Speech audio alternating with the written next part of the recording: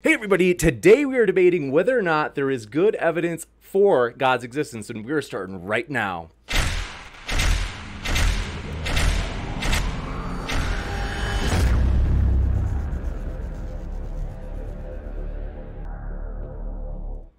Ladies and gentlemen, thrilled to have you here for another epic debate as we are so excited for this one, folks. It is going to be a great time. Thanks for being with us.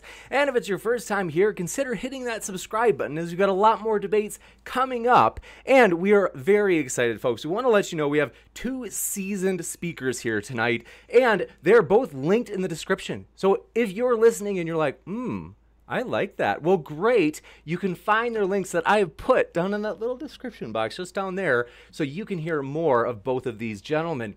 And also, folks, I want to let you know we are a neutral channel. So we have no position.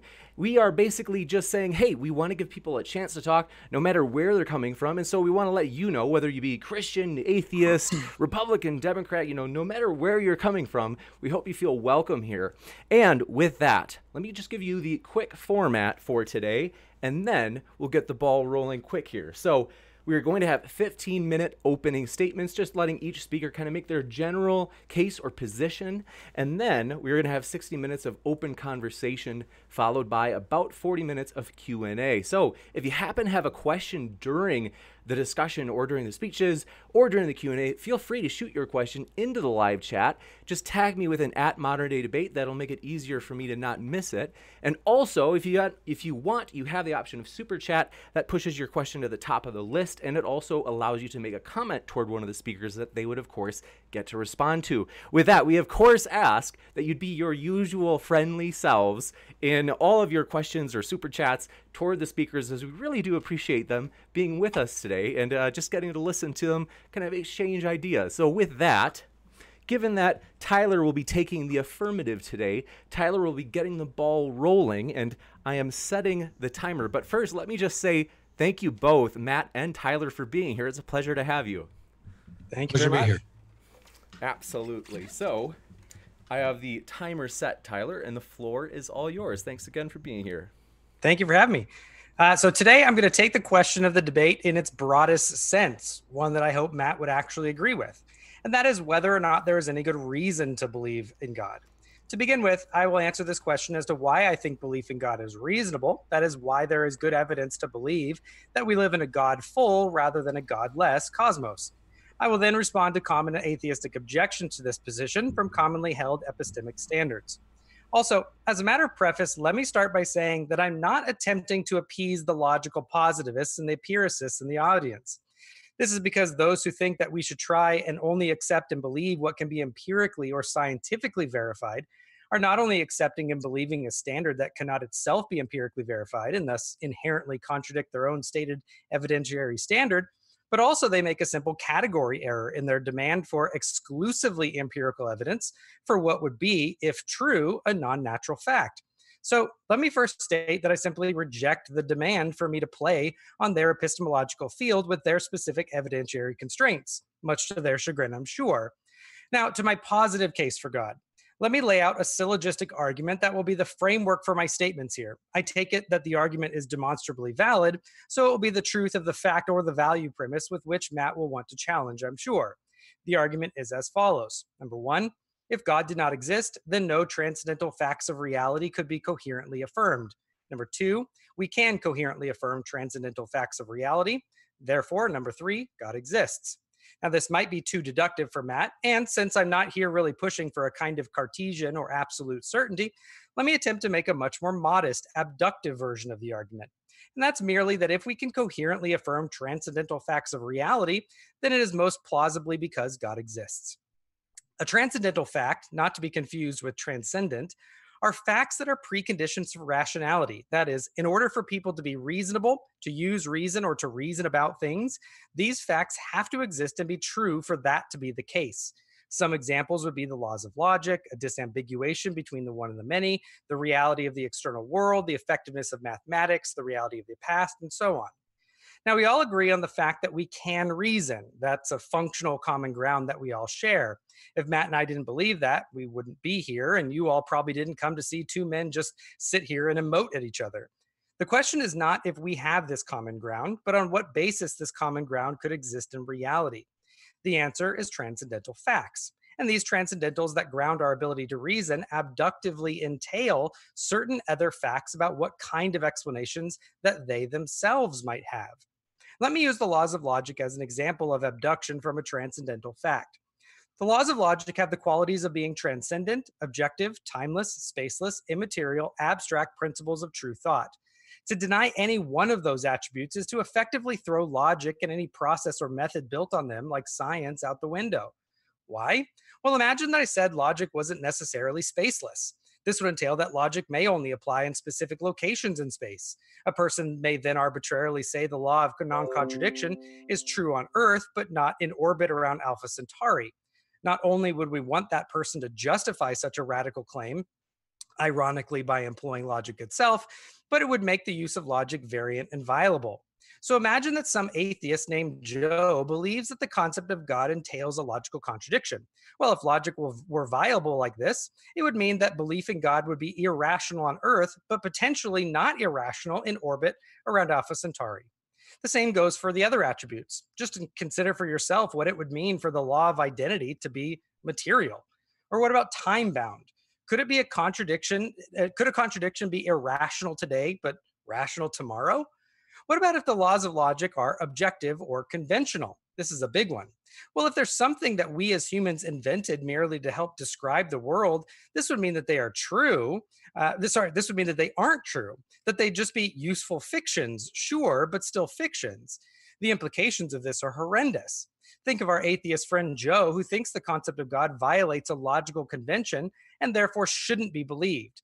Well, imagine some group of theists came to agree with Joe that the God concept entailed a contradiction, and so just invented a new convention that overcame Joe's objection, or just scrapped the laws applying to God in the first place. Why ought the group of theists be subject to the man made convention over another? They wouldn't. But Joe would expect almost certainly that they would be rationally blameworthy for that. That is, he would expect that the standard be applied not as a convention, but as an objective standard that they must subject themselves to in order to be rational. Joe wouldn't think himself a conceptual imperialist, imposing one possible convention on others. Joe would consider this to be the way the world really is, more so the way the world really, really is. And I think Joe is right.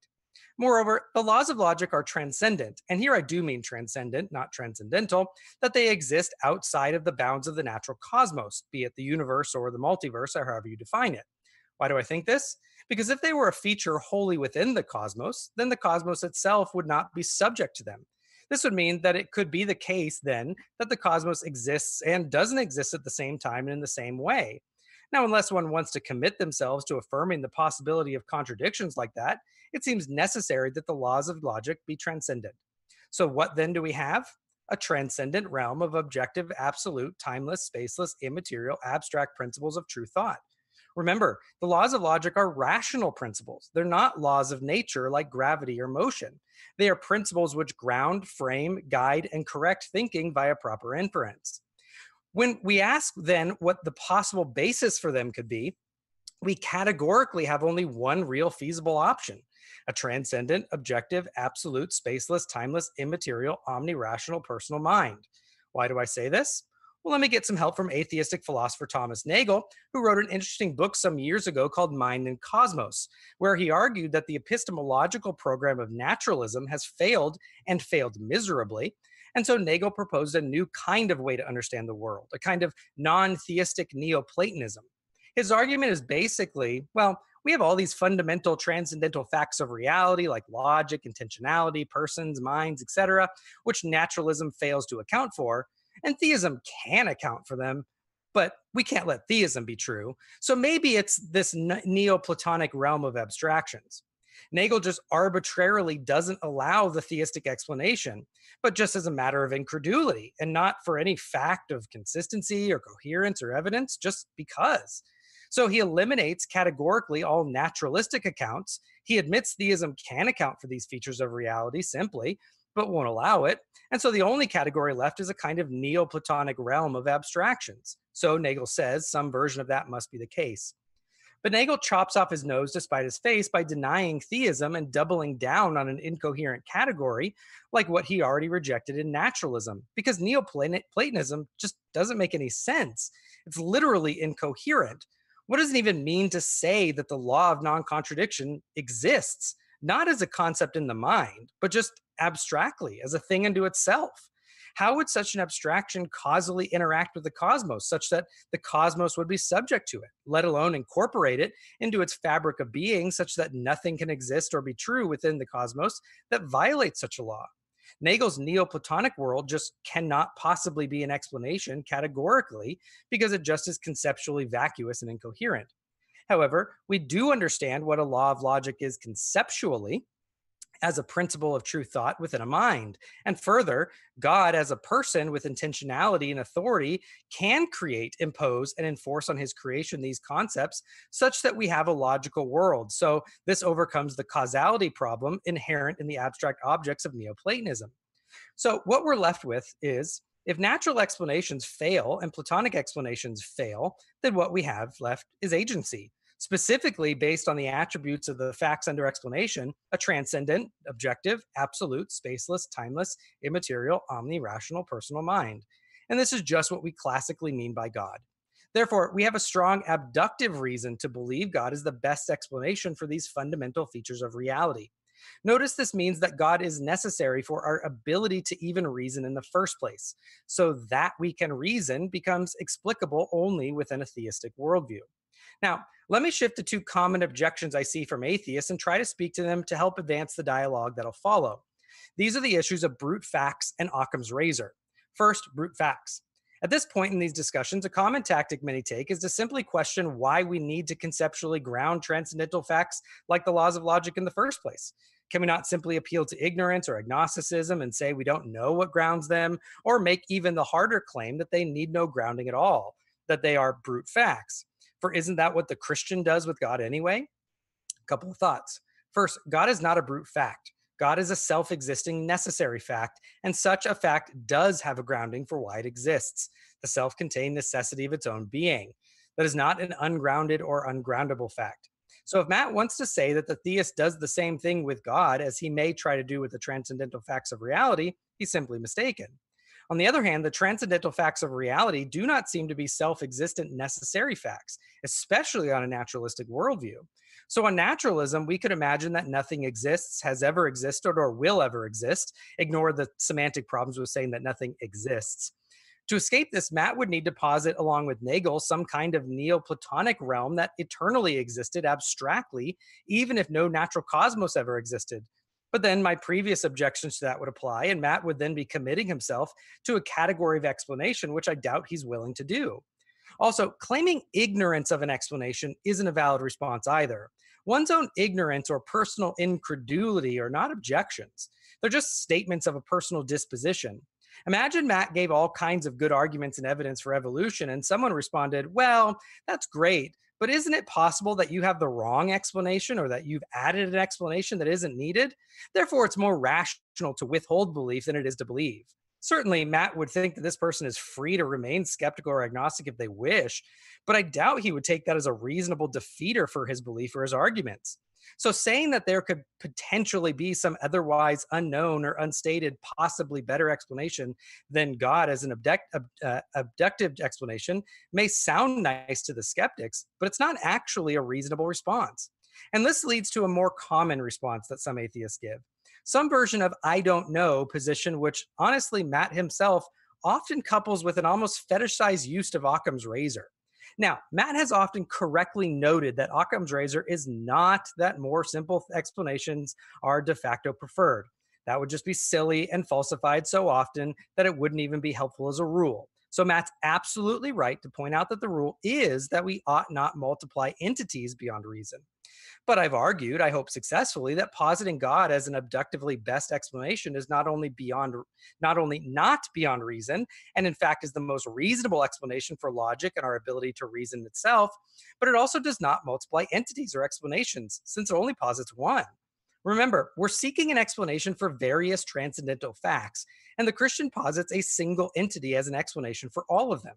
The atheist, however, would either need to deny explanation and appeal to brute facts, which I showed already doesn't work, or he would need to come up with some explanation for these transcendental facts by appeal to explanations that are not God.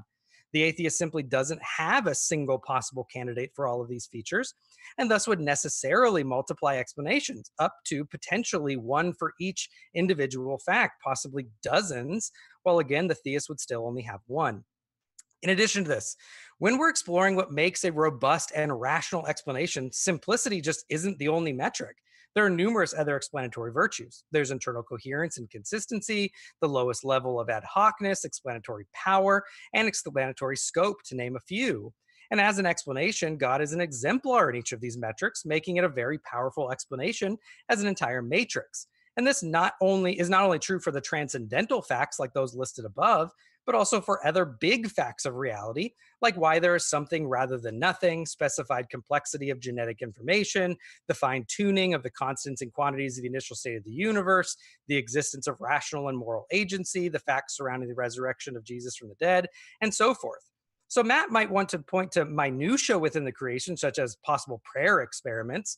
But the question is, if atheism doesn't even get the big things right, and theism does, then why think atheism is more plausible? So, to that end, given the transcendental facts of reality and what we know about them, one has a high abductive warrant for belief in God as the one ground of being for all reality. Thank you very much. Thank you very much. Next, we will switch it over for Matt's opening statement. Thank you very much, Tyler. And Matt, thanks so much for being here. The floor is all yours. Great. Thanks for having me. I appreciate Tyler being here. I don't know. I'm always interested to see if we can find some common ground, but I think Tyler may have undercut the possibility of some common ground here. Is there good evidence for God? This is a much better question than what we are often presented with, which is there evidence for God? And I, like many other people, have, in the process, human beings are subject to hyperbole. Will say, oh, there's no evidence for God. Well, that's not strictly true, in the sense that people constantly note, well, there's anecdotal evidence and accounts and things like that. And so it's much better for us to address, is there good evidence for God? Just as it would be a good question to ask, is there good evidence for any proposition? And so the question then becomes, what makes evidence good? And here is perhaps where we're going to have our biggest disagreement, because it's easy to view this as a purely subjective exercise. It's difficult to define what counts as good evidence, and each individual is going to have some subjective assessment of what they consider good.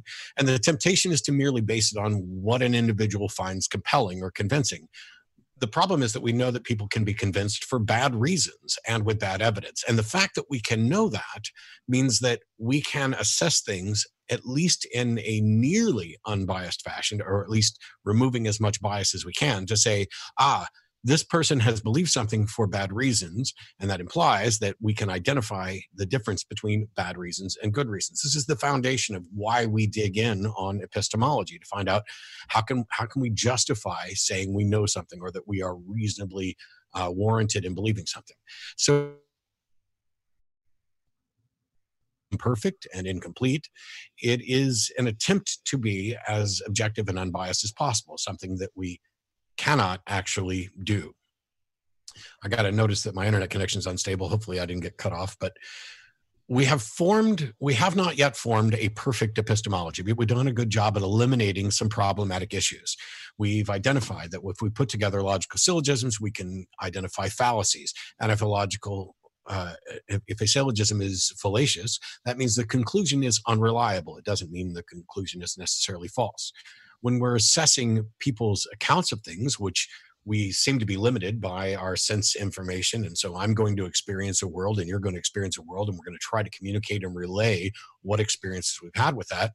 Unfortunately, we know that people lie. We know that people exaggerate. We know that people reach flawed conclusions, have sloppy interpretations, that we have bad memories, that we're subject to peer pressure and manipulation. This does not in any way mean that everything everyone says is wrong. It just means we have to. Testimony is notoriously bad.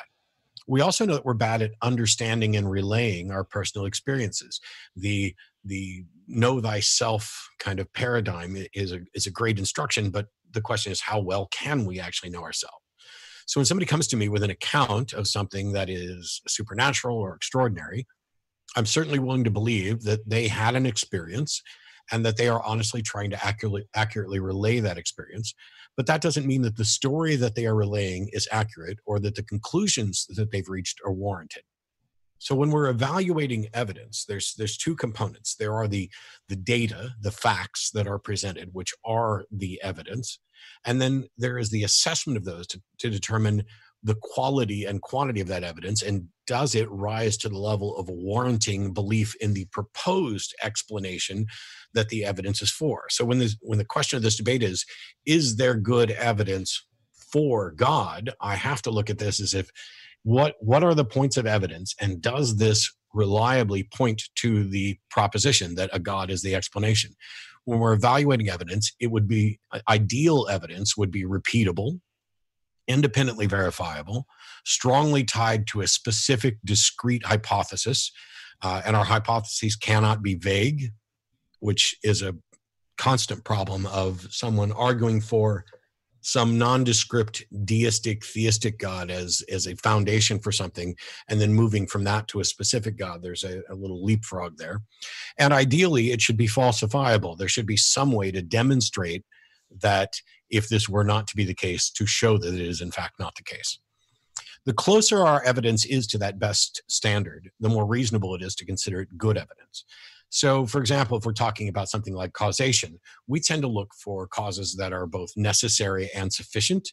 And amongst a potential set of causes, we look for causes that are proximal, both with regard to geography and time. We shouldn't rely on the butterfly effect, no matter how intriguing of a proposition it is, to trace causes back and back and back and say, oh no, this isn't Matt's fault. This is Matt's great-great-great-great-grandfather's fault, or it's the fault of a lizard in Matt's backyard that did this, that put him in this particular mood that led. We go for proximal causes. So when we're talking about evidence for a proposition, what we're doing is something far closer to determining causality, even if it's not a true causal relationship. It often is the case when we're looking at the evidence and then finding what the evidence points to. That's what we're claiming the evidence is for. So if we find a dead body and we start gathering evidence, those data are important. But the narrative we derive from that evidence is what we're talking about when we say evidence for a proposition, the proposition being, here is the individual who committed this murder, or the way in which they committed this murder. There's an old adage that, when you hear hoofbeats, think horses, not zebras. But we know that's not always true, because we know that zebras exist as well. And that sort of abductive reasoning about trying to come up with the most likely explanation is at best spurious and or unreliable. And so we're just saying, hey, we have some reasonable confidence that if I'm in Texas and there's hoof prints, it's probably going to be a horse, but it could possibly be a zebra. The thing is, could it also be a centaur or a minotaur or a unicorn? Hey, unicorn. Extraordinary claims require extraordinary evidence, both in quality and in quantity, and something that points to a discrete, for example, unicorn hypothesis. Unicorns, by the way, aren't really outlandish, extraordinary creatures when you just consider the physical attributes. Essentially, we're talking about a horse with a horn. That's not only plausible, it wouldn't be all that surprising to find that, there are other horned animals that are closer related, that at some point there was something horse-ish-like with a horn, or that we might find something like that. It's the magical properties of the unicorns that move us well into the extraordinary. We aren't aware of a horse with a horn right now, but the hoof prints of a horse would certainly be consistent with a unicorn. And it's a mistake to say, here are hoof prints, this is consistent with a unicorn, and that somehow demonstrates the likelihood or the plausibility that there is a magical creature that is attracted to virgins and lives in the wood and whose horn has magical healing powers, or whatever else we're going to attribute to a unicorn. It's not enough to claim that the evidence is consistent with the hypothesis. It has to be discretely tied to the specifics of the hypothesis. And if we don't begin with a specific hypothesis, then we're already beginning with vagaries that can lead us far astray. Hoof prints are consistent with both horses and unicorns, but even if we found a horse with a horn, that doesn't confirm the other claims about unicorns. So what about gods? What do we know about a god? What hypothesis can we have about a god that would allow us to set it up as some sort of discrete hypothesis that things can point to? Quite often, we don't get anywhere near a robust definition of a god. What we get is something vague or generalized, the god of classical theism with its various omnis, or some kind of abstract thinking mind that serves as a grounding for something, or the vague creator of order or the universe. And this plays itself out in conversations that I've had many times, which is like somebody's like, oh, look at the trees, as if looking at the trees is evidence for God, or look at order in the universe, or look at the laws of logic. And we get to a point where we have something for which we would like to have an explanation. We don't necessarily have an explanation. We can't come up with a better explanation. And then people go leaping towards a God. Oh, well, how are you going to ground your morality? How are you going to tell, reason reliably unless there's some God serving as a foundation for this? There must be something nondescript at the beginning. Personal accounts and testimonials are often also used. It certainly counts as evidence. The problem is that you can accumulate as many of these as you want, and you don't get to the standpoint where we have good evidence to believe something. Personal accounts of things like, well, God delivered me from alcoholism, and I certainly couldn't do it on my own, fall into the Dumbo's magic feather category. How do we know that, in fact, you could not do that on your own? How do we know that a God intervened? What do we know about a God, and how do we infer what it can or cannot do? How do we know what it wants or what it does? How can we tell if it's interacting with reality at all? If people look at and interpret things within reality as if it comes from a God, how can we show that there's a strong tie from the observed evidence to the discrete proposition? If we go to abductive arguments, we have to have a way to determine a list of candidate explanations and to understand that we have ruled out certain explanations so that we know we have a candidate list that is as close to exhaustive as we can get. We have to have a way of determining which of those is more likely. We can't just say, oh, well, we haven't come up with a naturalistic explanation, and therefore this justifies us leaping to supernatural explanations. We need some data to determine how often the proposed X is the cause of the effect Y in order to make a determination of how likely something is as a cause, or how comparatively likely the probabilities are that this is the better explanation. I don't know how anyone could do this with a God, where we have no confirmed examples of a God ever doing anything. It's all inference. It's all unfalsifiable suspicions, appeals to ignorance, or abstractions. So I'm not aware of any good evidence for God. I'm not aware of anyone demonstrating that there even could be good evidence for God or for anything supernatural. We don't have a mechanism by which we could explore supernatural causation or intervention. We don't get to just say, hey, we haven't found a natural explanation for it, so therefore my supernatural explanation is possible, plausible, likely, or proved. The entire history of apologetics is one of trying to mold arguments and evidence to the conclusion that someone has already reached, an attempt to prop up a God hypothesis that is ill-defined, malleable, and unfalsifiable. Is it more likely that we're desperately trying to ease our discomfort with not knowing, or that there is in fact a God who's playing an amazing game of hide and seek, playing favorites with private revelations, and staring at a world that has no coherent model of who that being actually is? If there were a God, that God should be able to easily provide good evidence. And by that, I mean evidence that nearly anyone would consider good evidence. We wouldn't have to have any discussion about whether or not, we're not going to be able to provide empirical evidence. We're not going to be able to provide material evidence. We're not going to be able to do this sort of testing. We wouldn't have to have an argument about what qualifies as good evidence. If there were, in fact, the kind of omni God or the classical theism God that Tyler and others are advocating for, there would be no need for a debate. Suggesting that good evidence already exists is essentially suggesting that non-believers are a mix of unintelligent, dishonest, or delusional. And while that may be true for some, it certainly doesn't ring true in the larger sense, especially when you consider that the proponents of the purported good evidence gods don't seem to agree on what the evidence is, or what it means, or what God it points to, or the characteristics of that God. And many believers scoff at the very idea of providing evidence for a God and suggest that it's merely a faith-based position that cannot be proved. So while I was interested in hearing what Tyler would consider good evidence and whether we can come to some agreement on how good it is or isn't, it seems that we've started off with, hey, I'm not going to be providing anything that Matt or other people would actually consider good evidence because this thing is in a different category. And that's absolutely fine to say that it's in a different category, that it doesn't fit in with these particular rules. But then you have to come up with a mechanism by which you can show that the evidence you're presenting counts as evidence and not just inferences, because you want there to be some grounding or foundation for something that you haven't even demonstrated has one. Just that if it doesn't have one, oh no, we can't count it reliable. Because if God serves as the foundation for logic, and God can, as Tyler said, create these laws, then it would seem reasonable that God could then change these laws, which means there is no reliable grounding there either. That the only thing you have is confidence that, hey, there's a God as a foundation, and he's not going to change this stuff.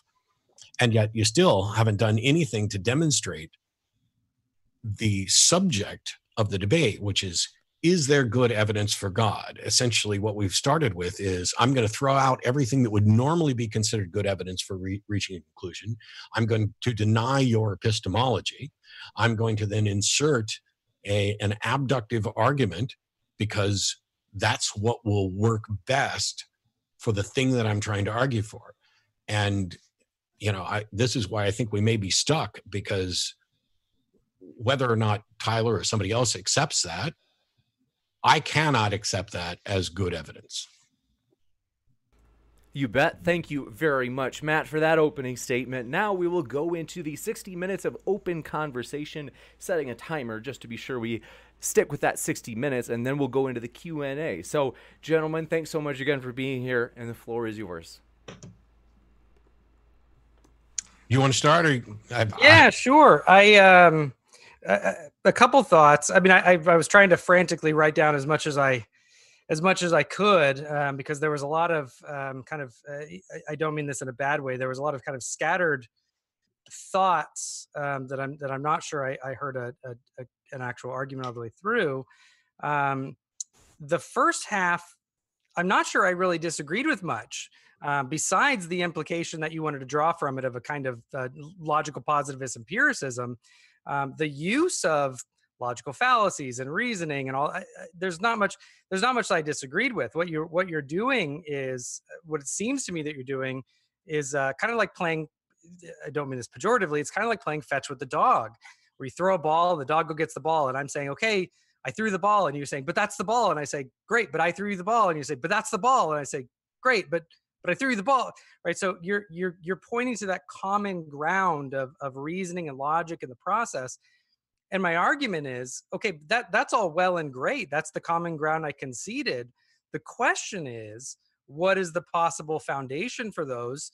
And are they true? I'm hoping you're interested in what's true and not merely what's pragmatic. Yeah. So, and so this is why, and I took a bunch of notes while you were talking. We're in agreement. Let's just say we're in agreement that we'll just stick with identity, non-contradiction, excluded middle as the foundations of reason.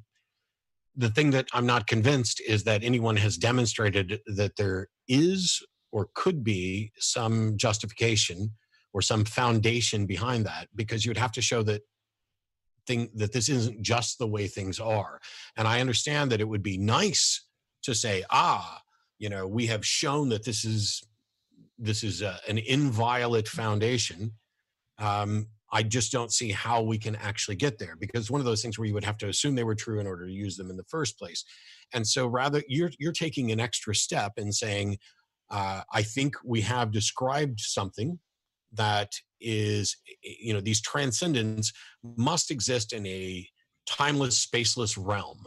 Well, that is a step further than I can go, because I don't look at them as extant things, or don't see the need to create a separate realm. Because imagine there was nothing. Hey, I realize this is incredibly difficult. Now we're going into universe from nothing crap, which I'm not going to do. But those things would still be true, because nothing is nothing. It's not nothing, and everything is either nothing or not nothing. Those things would also be true in any realm that I could imagine, and they seem to be true whether or not there is a God. And so the curious thing is that if you think that God can create these laws of logic, can God change them? Yeah. So I think, let me try to help. I think there might be a slight misunderstanding in how you're understanding not only the concepts that we're dealing with, but the argument that's being made. Because you said a couple of things like, oh, well, you basically cast the argument as, well, I don't know, so therefore it'd be really nice if God was there, which wasn't the argument that I made at all. Um, that type of psychologizing, You dismissed, you repeatedly dismissed the notion that it was okay to say I don't know, which I no, object. I didn't dismiss. I didn't dismiss it. It's okay to say I don't know. That's why I even gave the example that it might be permissible for you to remain a skeptic. That might be very good. But for someone who has a robust argument and evidence for something, your incredulity about something is not a defeater for it. Right? You might remain. I'm wondering what the actual evidence is. But you said God can create these laws. No. You did. I wrote it down as you said it. God can create these laws. No, actually, I said that God can create the universe that coheres to those laws. I hold it as I'm an idealist, right? I think those. Maybe I misspoke. Maybe I misheard. Whatever. Yeah. But so I wrote that down because it seemed really strange that someone would say God can create these laws because that suggests that He can change them. Right. But if God can't change them, then He's bound by them, which means they transcend God. No, because if this is where I want to back up. Okay. Right, because you properly said, and I get that's why I said it my own. Let's ignore the semantics of saying nothing exists. we all get the problems with that. Yeah, you and I both agree that's silly. Yeah, but I know what you mean. This is where I was bringing up Nagel, right? Nagel was pointing out, well, natural explanations naturalism just fails epistemologically to ground all these transcendental facts of reality. It just categorically does not work for any of them, right? There's an atheist philosopher arguing this, and he's been pretty successful in defending that. And he goes on to say basically what you did, which is, well, they'd be true even if nothing existed, right? Which is why he's stuck saying, and I was interested to hear you admit that, because that effectively is, I think, whether you're comfortable with it or not, that effectively is that kind of that non-theistic Neoplatonism, where you have this realm, quote unquote realm. It's not a spatial place or anything like that, of these abstractions that just exist as truths. They just exist as these propositional abstractions. But in Neoplatonism, the question that I have, and one of the arguments that I made for why it's true, remember, I'm not just saying, well, we don't know, therefore God. The argument is, we know what it means for these conceptions to be true as concepts in minds. We 100% know what that means in 100% of analogous situations. We know what it means for these to exist abstractly in minds. It's conceptually incoherent to say that they simply exist, that the law of non-contradiction just exists in and of itself. So first of all, I have a problem when we start saying exists, because I view these as descriptives and not prescriptives. They are a description of the way things are.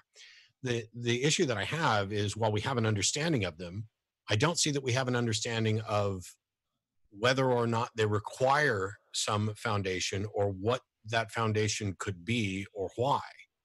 Because if all we're saying, it's like saying, and we'll ignore the semantic portion of this. In base 10, what we mean by 2 + 2 = 4 is true.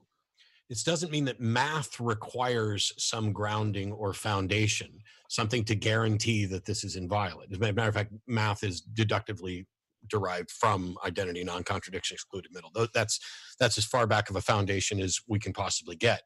And so the very notion that these could be otherwise seems absurd.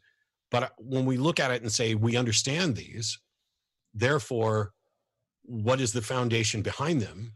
Or what is the reason that they are true? I don't know that that is even a cogent question, because I don't see what the demonstration is that there needs to be some reason other than that they are true. I mean, what is wrong with something just being the way it is? I would push you that you're kind of speaking out of both sides of your mouth a little bit, right? You're saying we don't need an explanation, but I'm going to give an explanation of them as descriptions of reality. right? You're attempting to provide an explanation, and I'm not providing an explanation. Okay, here's the difference. I'm describing them, but I'm not providing a reason for why they are. You are. The way. So you said that they're simply descriptions of reality, which I would then press also, because you said even if reality didn't exist, they would still be true, but there'd be nothing for them to exist. There'd be no descriptions if nothing was there to describe. So that's already strange. But I would say, actually, you are trying to ground them. You're saying the ground of their truthfulness as descriptions just is that reality has this isness. No, I'm saying, how did you rule that out? So when we're going through for even for an abductive argument, we look at all the possible things. One of them is that this is just the way things are, and they don't require a justification or foundation. So a faith-based fact. And the other one is that they do. And so I don't know how you ruled out that they just are. I'm not saying that they just are. I'm saying I don't know how that was ruled out. Well, I mean, I don't have enough faith to believe that in brute facts. It's just there's no evidence. It's just a brute fact. But beyond that, the reason for that is because that means that these laws of logic are. Remember, I went through all those attributes. That would mean they're contingent and arbitrary, right? This is when you go to.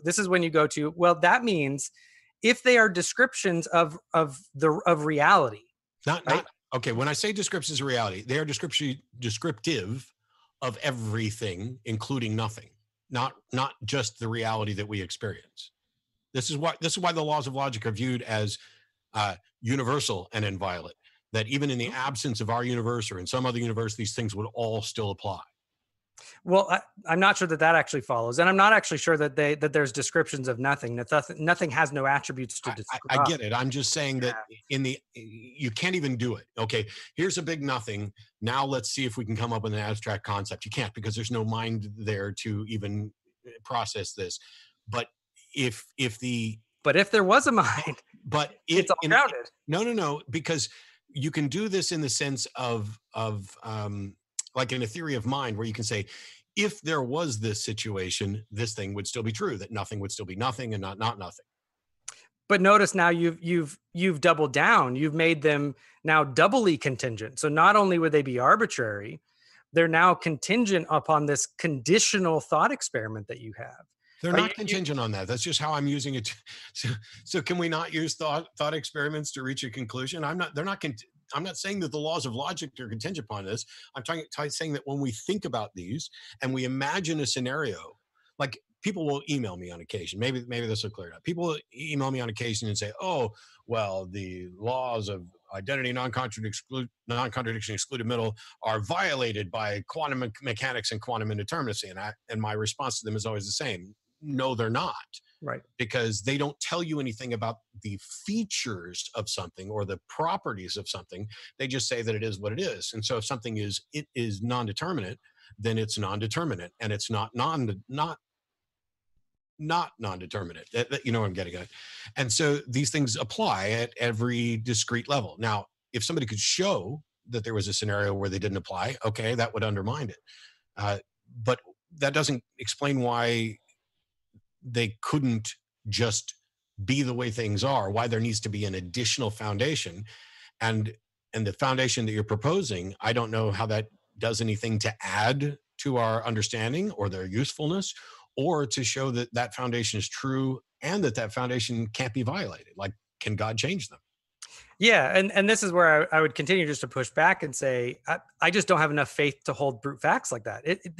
These are features that we can describe and give descriptions of their contingency, right? That we can, while they're necessary facts, when we talk about what they are, right? You're somewhat moving the goalpost, because you're going from they could have existed apart from anything existing. But they exist as descriptions of things, even though nothing doesn't have any attributes to describe, right? So there's this kind of jello effect that's happening in the way you're trying to describe them without pinning down what they actually are. And I'm going to say, well, going back to yours, you said things like, oh, well, the God of classical theism, the omni, the creator, all this kind of stuff. Well, that's too vague to be helpful. And I'm going to say, well, your only escape just is this kind of nailing Jello to a wall that they're descriptions, but there's nothing really described, and they always existed, but they describe what actually exists. That is like the epistemological version of the flying spaghetti monster. It's just all over the place. It's just whatever you want to describe the attributes are in the moment for who you're ever talking to avoid the burden. It's not helpful in that as a rejoinder to the argument that I've actually given. So the big difference, so that's not remotely what it is. The big difference here is that I'm not offering an explanation for the laws of logic. I'm not even saying that they don't require one. I'm saying that nobody's made any demonstration that they do require one or do have one. You are offering one up, and when I challenge you on this, you're just like, well, I don't have enough faith to hold to brute facts like that. My position, in getting to what you suggested earlier, is the one that is multiplying entities the least. I'm not proposing here is the foundation for the laws of logic. I'm saying you're proposing a foundation for the laws of logic, and I don't see that we've even made a case that they can or should have a foundation. And when I point that out, you're just like, well, I don't have enough faith to hold to brute facts. Well, I don't have enough faith to just say, okay, if we don't know something and there's no demonstration that we do, or that this thing has an explanation that is approachable and reachable by us, that I should just go leaping towards one because somebody claims, oh, well, it must be timeless, spaceless. And we've proposed this being who's also timeless, spaceless, for which we have no good evidence, which is the whole point of this debate. Is there good evidence? And you just started off by saying, well, we're not going to talk about that kind of evidence. We're going to talk about this other thing. Yeah, I can get that. I mean, part of me, your response just largely begs the question. It says, I don't accept your argument as true, because I just don't accept your argument as true, because, I don't accept that this is a good explanation for something, because I don't think that there's a good explanation for them having an explanation. But that just begs the question of the falsity of the argument to begin with. So you're somewhat moving in a circle in that sense. But we can go to evidence, right? We can go to the reason why I'm simply not going to play on the logical positivist ground. Okay, I don't know why you keep going to logical positivist. I don't know what that has to do with me, but okay. That's the standard of evidence that you've stated so far. It's a neological positivism. This has been a common critique. I'm sure it's not the first time you've heard it. The reason why, if you don't like the label logical positivist, you should understand then why I say that I'm not going to play on the logical positivist ground, right? If you're going to say I'm not a logical positivist, right, then you should have no problem with me saying I'm not going to play on a logical positivist ground, because you are not a logical positivist then. So, is that correct? No, you're not. The issue is that you keep going to something rather than having a conversation about what I've actually said and what my actual positions are. You're going to toss out, oh, I'm not going to play on the logical positives ground. Well, I don't know whether or not what I'm saying qualifies under your understanding of logical positivism or not. I'm just talking about, when we're talking about having the best epistemology, when we're talking about having good reasons for something, there are some things that it's the reason courts don't allow spectral evidence anymore. It's that sort of thing gets ruled out because it is necessarily unreliable. And I'm not saying that the only way to know something is to be able to put it into a beaker. I'm fine with reasoning and arguments that are backed up by evidence, but I'm going to need some sort of empirical evidence at some point in this chain in order to ground it. Now, if you want to talk about, I don't need, 2 + 2. I'm fine with abstractions and mathematical, but that can be demonstrated that is the case. And this is why we both agree on identity, non-contradiction, excluded middle. And it's why we're stuck when you try to go a step further than that, because those things, while we can agree on them, we can also put them into practical use and show that they continue to produce results. So there's a sort of a pragmatic, these are my presupposition, but they are borne out by pragmatic testing. And if ever we reach a point where we find out that the laws of logic are somehow not universal or not reliable, well, that's going to be a ground-shaking undermining of everything related to reason. But it does not mean that I think I have a foundation for them. Yeah, and I would just, again, I think that I provided a good argument for an explanation and a foundation for them. I think you provided an You argument largely dismissed it. So we can move on from that, because so far you haven't actually dealt with the argument. It's been, I just don't like abduction. Well, no. Well, first of all, the argument was valid, but there's no demonstration of soundness, and demonstrating that it is sound is where the evidence comes in. So if we're going to have a debate on, is there good evidence for God, you don't just get to say, well, I think I presented a good argument, because this isn't about a good argument. It's about a sound argument, and a sound argument is backed by good evidence. So what's the evidence? A good argument would be a sound argument. So okay, but there are people. So there's a difference between validity and soundness. So I'm saying, absolutely. What's the evidence that shows that the premise is true? What and so this is where I'm pushing that I think the standard you've given is a logical positivist one, whether you like it or not. Okay. Because what counts as evidence for something, then evidence of a syllogism, right? I mean, I spent about 8 minutes hashing out actually and defending the premises of the argument. From good abductive reasoning and implication, right? That's a perfectly valid and sound way to argue in any philosophical discourse, except with a logical positivist. That's why you're having the reaction to it that you're having, because you want there to be repeatable, empirical, independent, tied to a hypothesis, all these types, which is I'm not saying that the scientific method in empiricism is a bad kind of way to do things. The question is if it's the only way, and if it's the only way that we can reasonably believe in certain things. And I would push back and say, like I did in the beginning, one, that standard itself cannot meet its own evidentiary weight. And so you're believing it contrary to its own evidentiary standard, which you claim, which is a problem. You have no evidence for it directly. So you have no empirical evidence for it, which is a problem. No, it's about what is the proposition? Okay, would we agree that we could perhaps divide propositions into two categories: those which are subject to scientific investigation and testing, and those which are not? Provisionally, sure.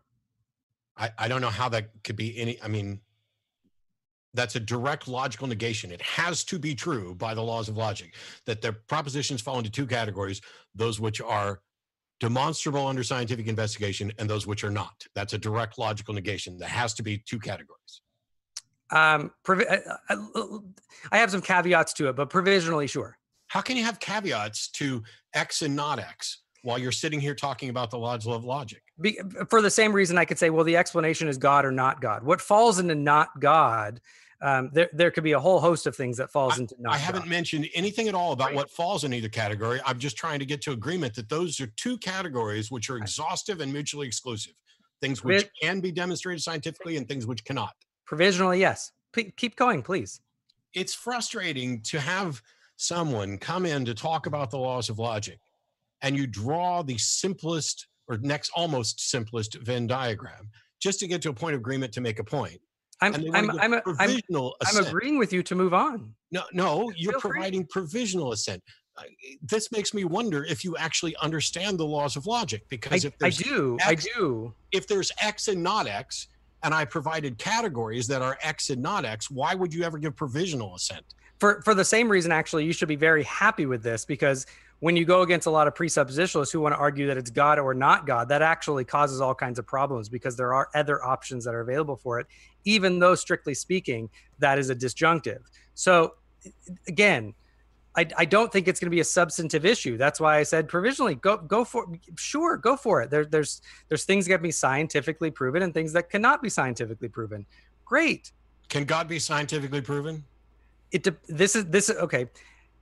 It depends on what you mean. You're going to have people that are going to say it depends on what you mean. It doesn't depend. It does, because can God make himself scientifically provable?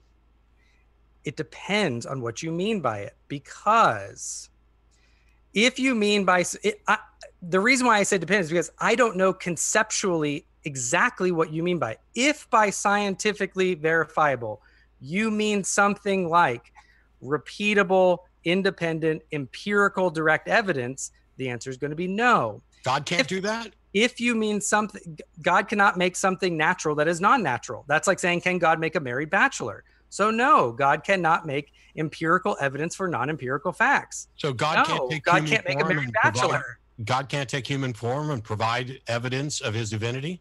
He did. So let me finish. This is where I'm going. This is why you would have some people who would say there can be empirical facts that serve as as a proposition or a premise within a syllogism that leads to the conclusion that God exists. That's not the same thing as saying there is direct scientific evidence for God directly. This is why I'm saying it just depends on what you mean. That's not what I asked. I didn't ask if there was already direct scientific evidence of God. I asked if God could provide scientific evidence of God. Yeah, in the indirect, yes, God could provide, and many people have made arguments, cosmological arguments, fine-tuning arguments, that there are scientific empirical facts in reality that serve as evidence within broader arguments for the existence of God. That's not the same thing as saying there can be direct scientific evidence of a non-natural entity, for example. Those are two different things. That's why I'm saying there's nuance in these, right? This is actually where I want to push back as well on you, right? When we say something like there's good evidence for God, right? One of my frustrations in dealing with atheists, I was happy that you said it's hyperbole to say there's no evidence. I wasn't happy that you said, well, people can claim whatever they want, right? For example, I think there are good arguments for atheism. Problem of evil, for example. I can concede to my opponent. I apologize, Tyler. That's incredibly ironic, as I'm on record as being really. I almost never use the problem of evil. I don't think it's a particularly good argument. Go ahead. Well, no, I should clarify. I think the existential version of the argument can be powerful, compelling evidence for people. Oh, I think it can be convincing. But whether or not an argument is convincing is independent from whether it's good. I understand that as well. So one of what I would hope for is at least a level of saying, look, I can see why people would be that would be a good argument for something. Yeah. When it comes down to, well, they just always believe on bad evidence. Yeah, okay. No, for clarity, I'll concede that point. I can see why people are convinced and think that they have good evidence and good argument for God. I can see why you are convinced of what you're saying.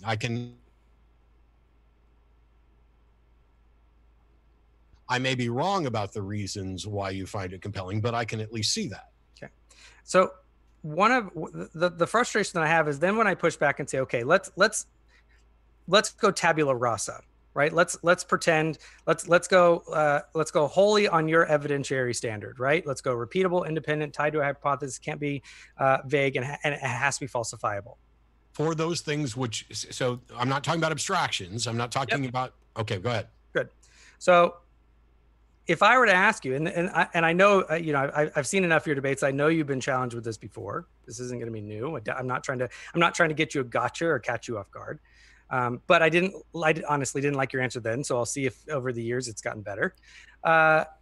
Is what evidence, right? So what evidence would falsify your epistemology or serve as what you considered good evidence for God if, and you can correct me, this is something that I think is built into your system. Please correct me if I'm wrong. I think that built in there, because you said things like extraordinary claims require extraordinary evidence, which I think is not true. But wow, if you think that a natural explanation is always intrinsically more plausible than a supernatural explanation, because we have direct evidence of other like natural explanations, and on your view, we have no direct evidence of supernatural explanations. Right? That seems to be an assumption. It's a very Humean assumption that natural explanations are always intrinsically more plausible than supernatural ones. Right? My question then is, what actually would qualify as good evidence that you would accept for the existence of God that could not simply be dismissed by saying it could be aliens? It could be our minds deceiving us. We're pattern forming. It could be anecdotal, right? It could be quantum weirdness, or, and you brought this up, or I don't know why, that could just be the way the natural world is. right? If all those are more plausible in your epistemology than God did it, what evidence could ever be counted that would falsify your epistemology? Sure. So there was a lot early on that got confused. So I'm glad you got around to the question the way it was, because you started off with what would falsify my epistemology, what would prove God. Then you went to natural explanations are intrinsically more plausible, and you don't think extraordinary claims require extraordinary evidence, which is bizarre. So I hope that we can get back to that at some point. The answer that I gave, which you're not going to like, but I'll expand on it a little bit more, is I have no idea. Mm-hmm. But if there is a God, that God should know exactly what it would take to convince me, what it would take to convince anybody, and should be capable of doing so. It would be arrogant of me to think that I can tell the difference between a God and something that is so much more powerful or has a better understanding or is able to manipulate physics and do delusions. However, this is why I asked about whether or not God was capable of making himself scientifically verifiable. Because if he's not, then we're stuck forever. And if he is, then why hasn't he done it? To do this sort of thing where he like presents himself in some sense that is undeniable, verifiable, it's not a problem that I don't know how that can be achieved. It's a problem that it hasn't been achieved, because I'm not the one claiming godlike understanding of the universe.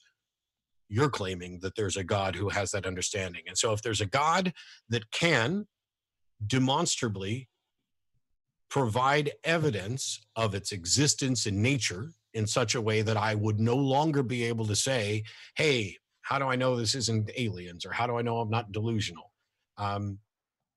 Then that is something that should have happened. But to suggest that my position on this of not being so arrogant as to think that I could rule out delusion or technology or whatever else is somehow problematic with my epistemology is fundamentally flawed, because now we're in this position. We're in this position because you think there's a God who created me, who gave me a mind and placed me in a universe where we cannot rule out those things. Well, no, because you're basically what you said was, we're stuck forever, but that just assumes your epistemology. I don't think we're stuck forever, because I'm not a logical positivist. How did you rule out delusion? Have you had an experience with a God? Have I had an experience with a God? I'm going to say yes, but probably not what you're thinking. Well, I'm not thinking anything, because people. I want to continue my question though, because this is why I don't like your answer, because you set up your epistemology as basically the scientific method, effectively, right? Would you ever consider a good scientific methodology to say my thesis must be falsifiable, but I have no clue what the hell would falsify it? Would that ever qualify for you as a good scientific way to go about understanding a topic or coming to a position? But that's not about understanding a topic. That is about the foundation. And so the fact that there are limits to the foundation is the very problem. I didn't create the universe. I didn't set things up so that there are a number of possibilities. I'm not asking you that, though. And incomplete knowledge. I'm looking at the universe and saying, look, how can I best understand? How can I best come to reliable understandings of this? It's not the fault of science that there's supposedly a God that works in a supernatural way that isn't testable or verifiable by science. That's not a fault of the scientific method. That doesn't mean that method, that epistemology is in any way flawed. What it means is that if what? I'm not saying that's a fault of the scientific method. It's the fault of the God. No.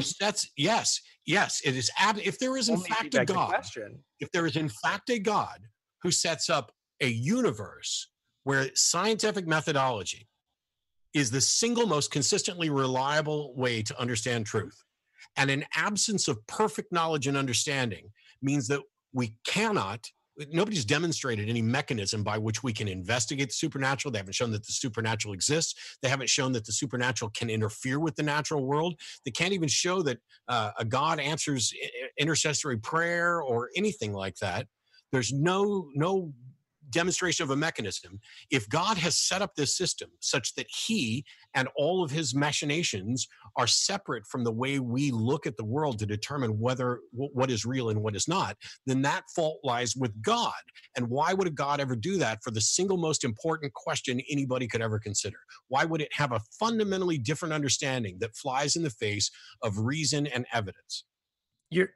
Which just begs the question that it flies in the face of reason. I've given good abductive reasons to think that God is the best only foundation for why we can reason in the first place. But I want to go back. I've asked you about falsification. No, I missed the last part of your sentence. I said I want to go back because okay. I'm still, when you're saying a thesis, in order to be reasonable, in order to be true, in order to be pragmatic, whatever it is, needs to be falsifiable. I keep going back and I'm saying, okay, great, Matt, if you have the opportunity to convince me, go for it. I'm going for it. I'm going to be a logical positivist. I'm down with you, but I need falsifiability in order for me to hold this, to go full bore with Matt. There's got to be falsifiability in this position, right? It's not ego. It's not pride. It's not arrogance to know the falsifiability of your own position. Falsifiability in which position? Because falsifiability is a component of the scientific methods. Okay. You're using the scientific method writ large as your evidentiary standard for your epistemology. So I'm asking you, on your epistemology, what is the falsifiability of your epistemic standard? A demonstration that something is true that doesn't. Let me give an example. Let me give an example. Roger Penrose calculated that the chances of the cosmos, the galaxy, reorganizing 100% of its particles is about 1 × 10⁸ power, right? That's the chances that the galaxy will just randomly and spontaneous reorganize all the particles, which is somewhat terrifying, even though that's, really beyond mathematical possibility.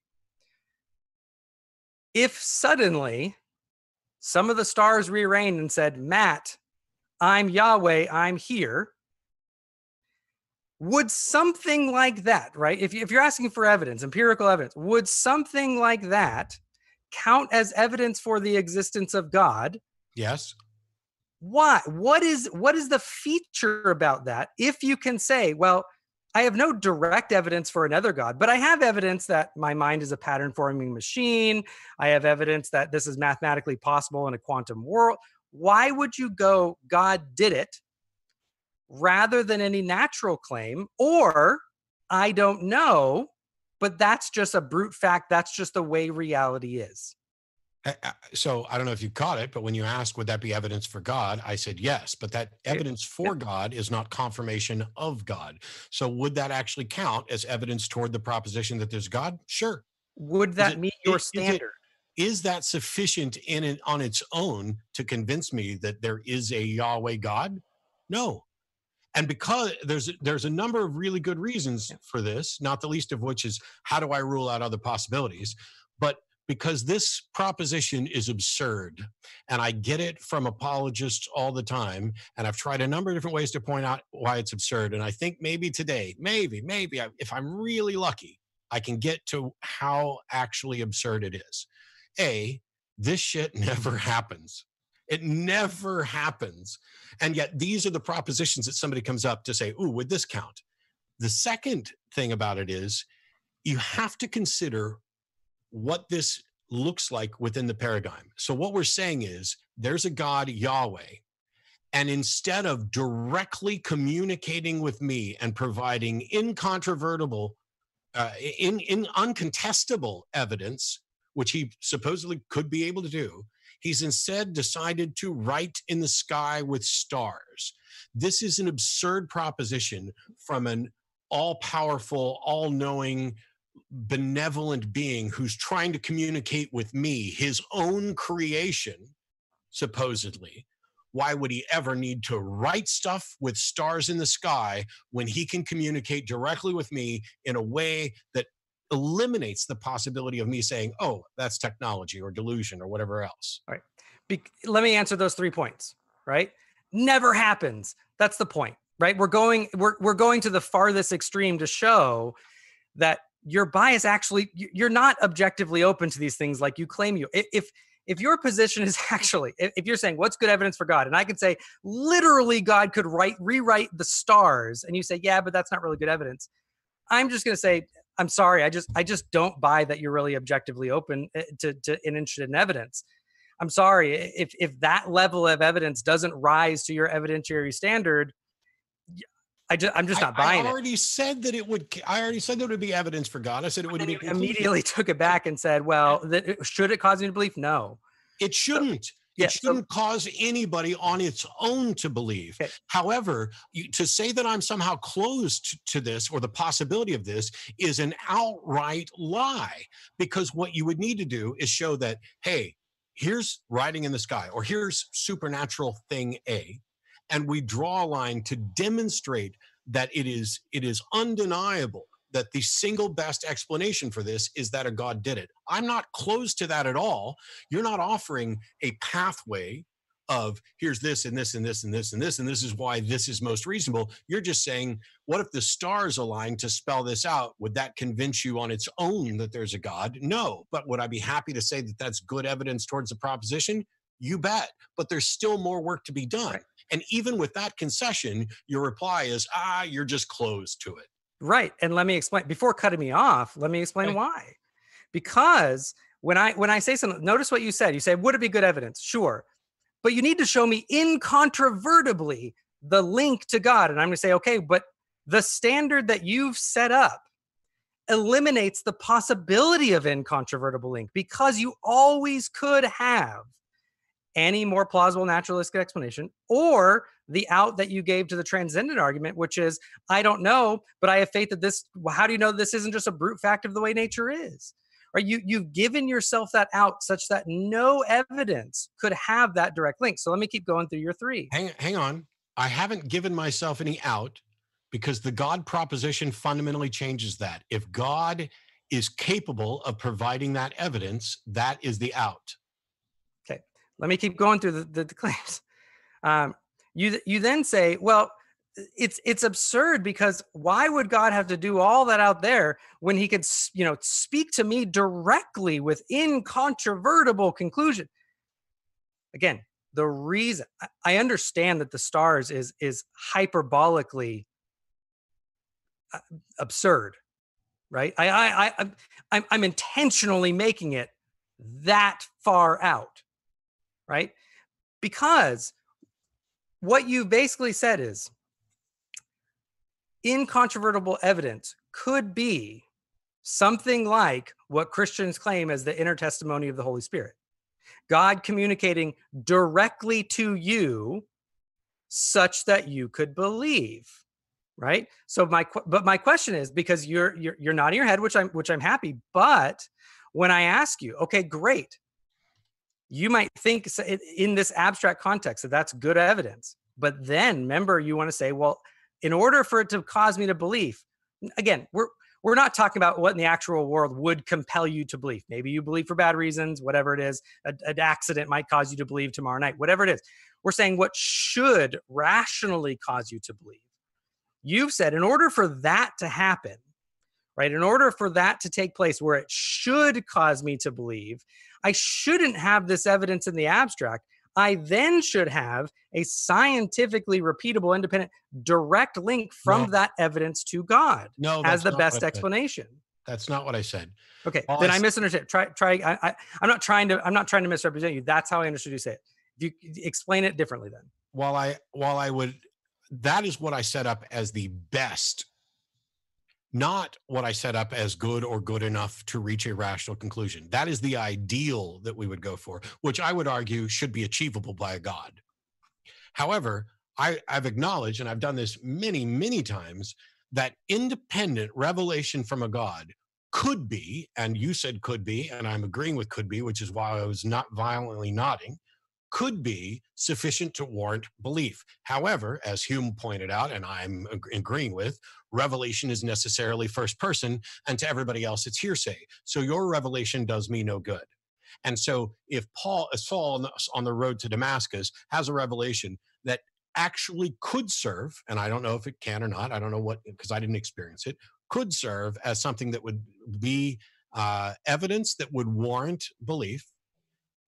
Why isn't a Damascus Road experience good enough for all of us? Why are we talking about writing in the sky? Why are we talking about, is there a grounding for the laws of logic? Or is, Alvin Plantinga, I know you didn't bring it up, but I love mentioning it because I like saying his name, but Plantinga's modal logic version of the ontological argument, all these things that a fraction of the population will ever remotely understand.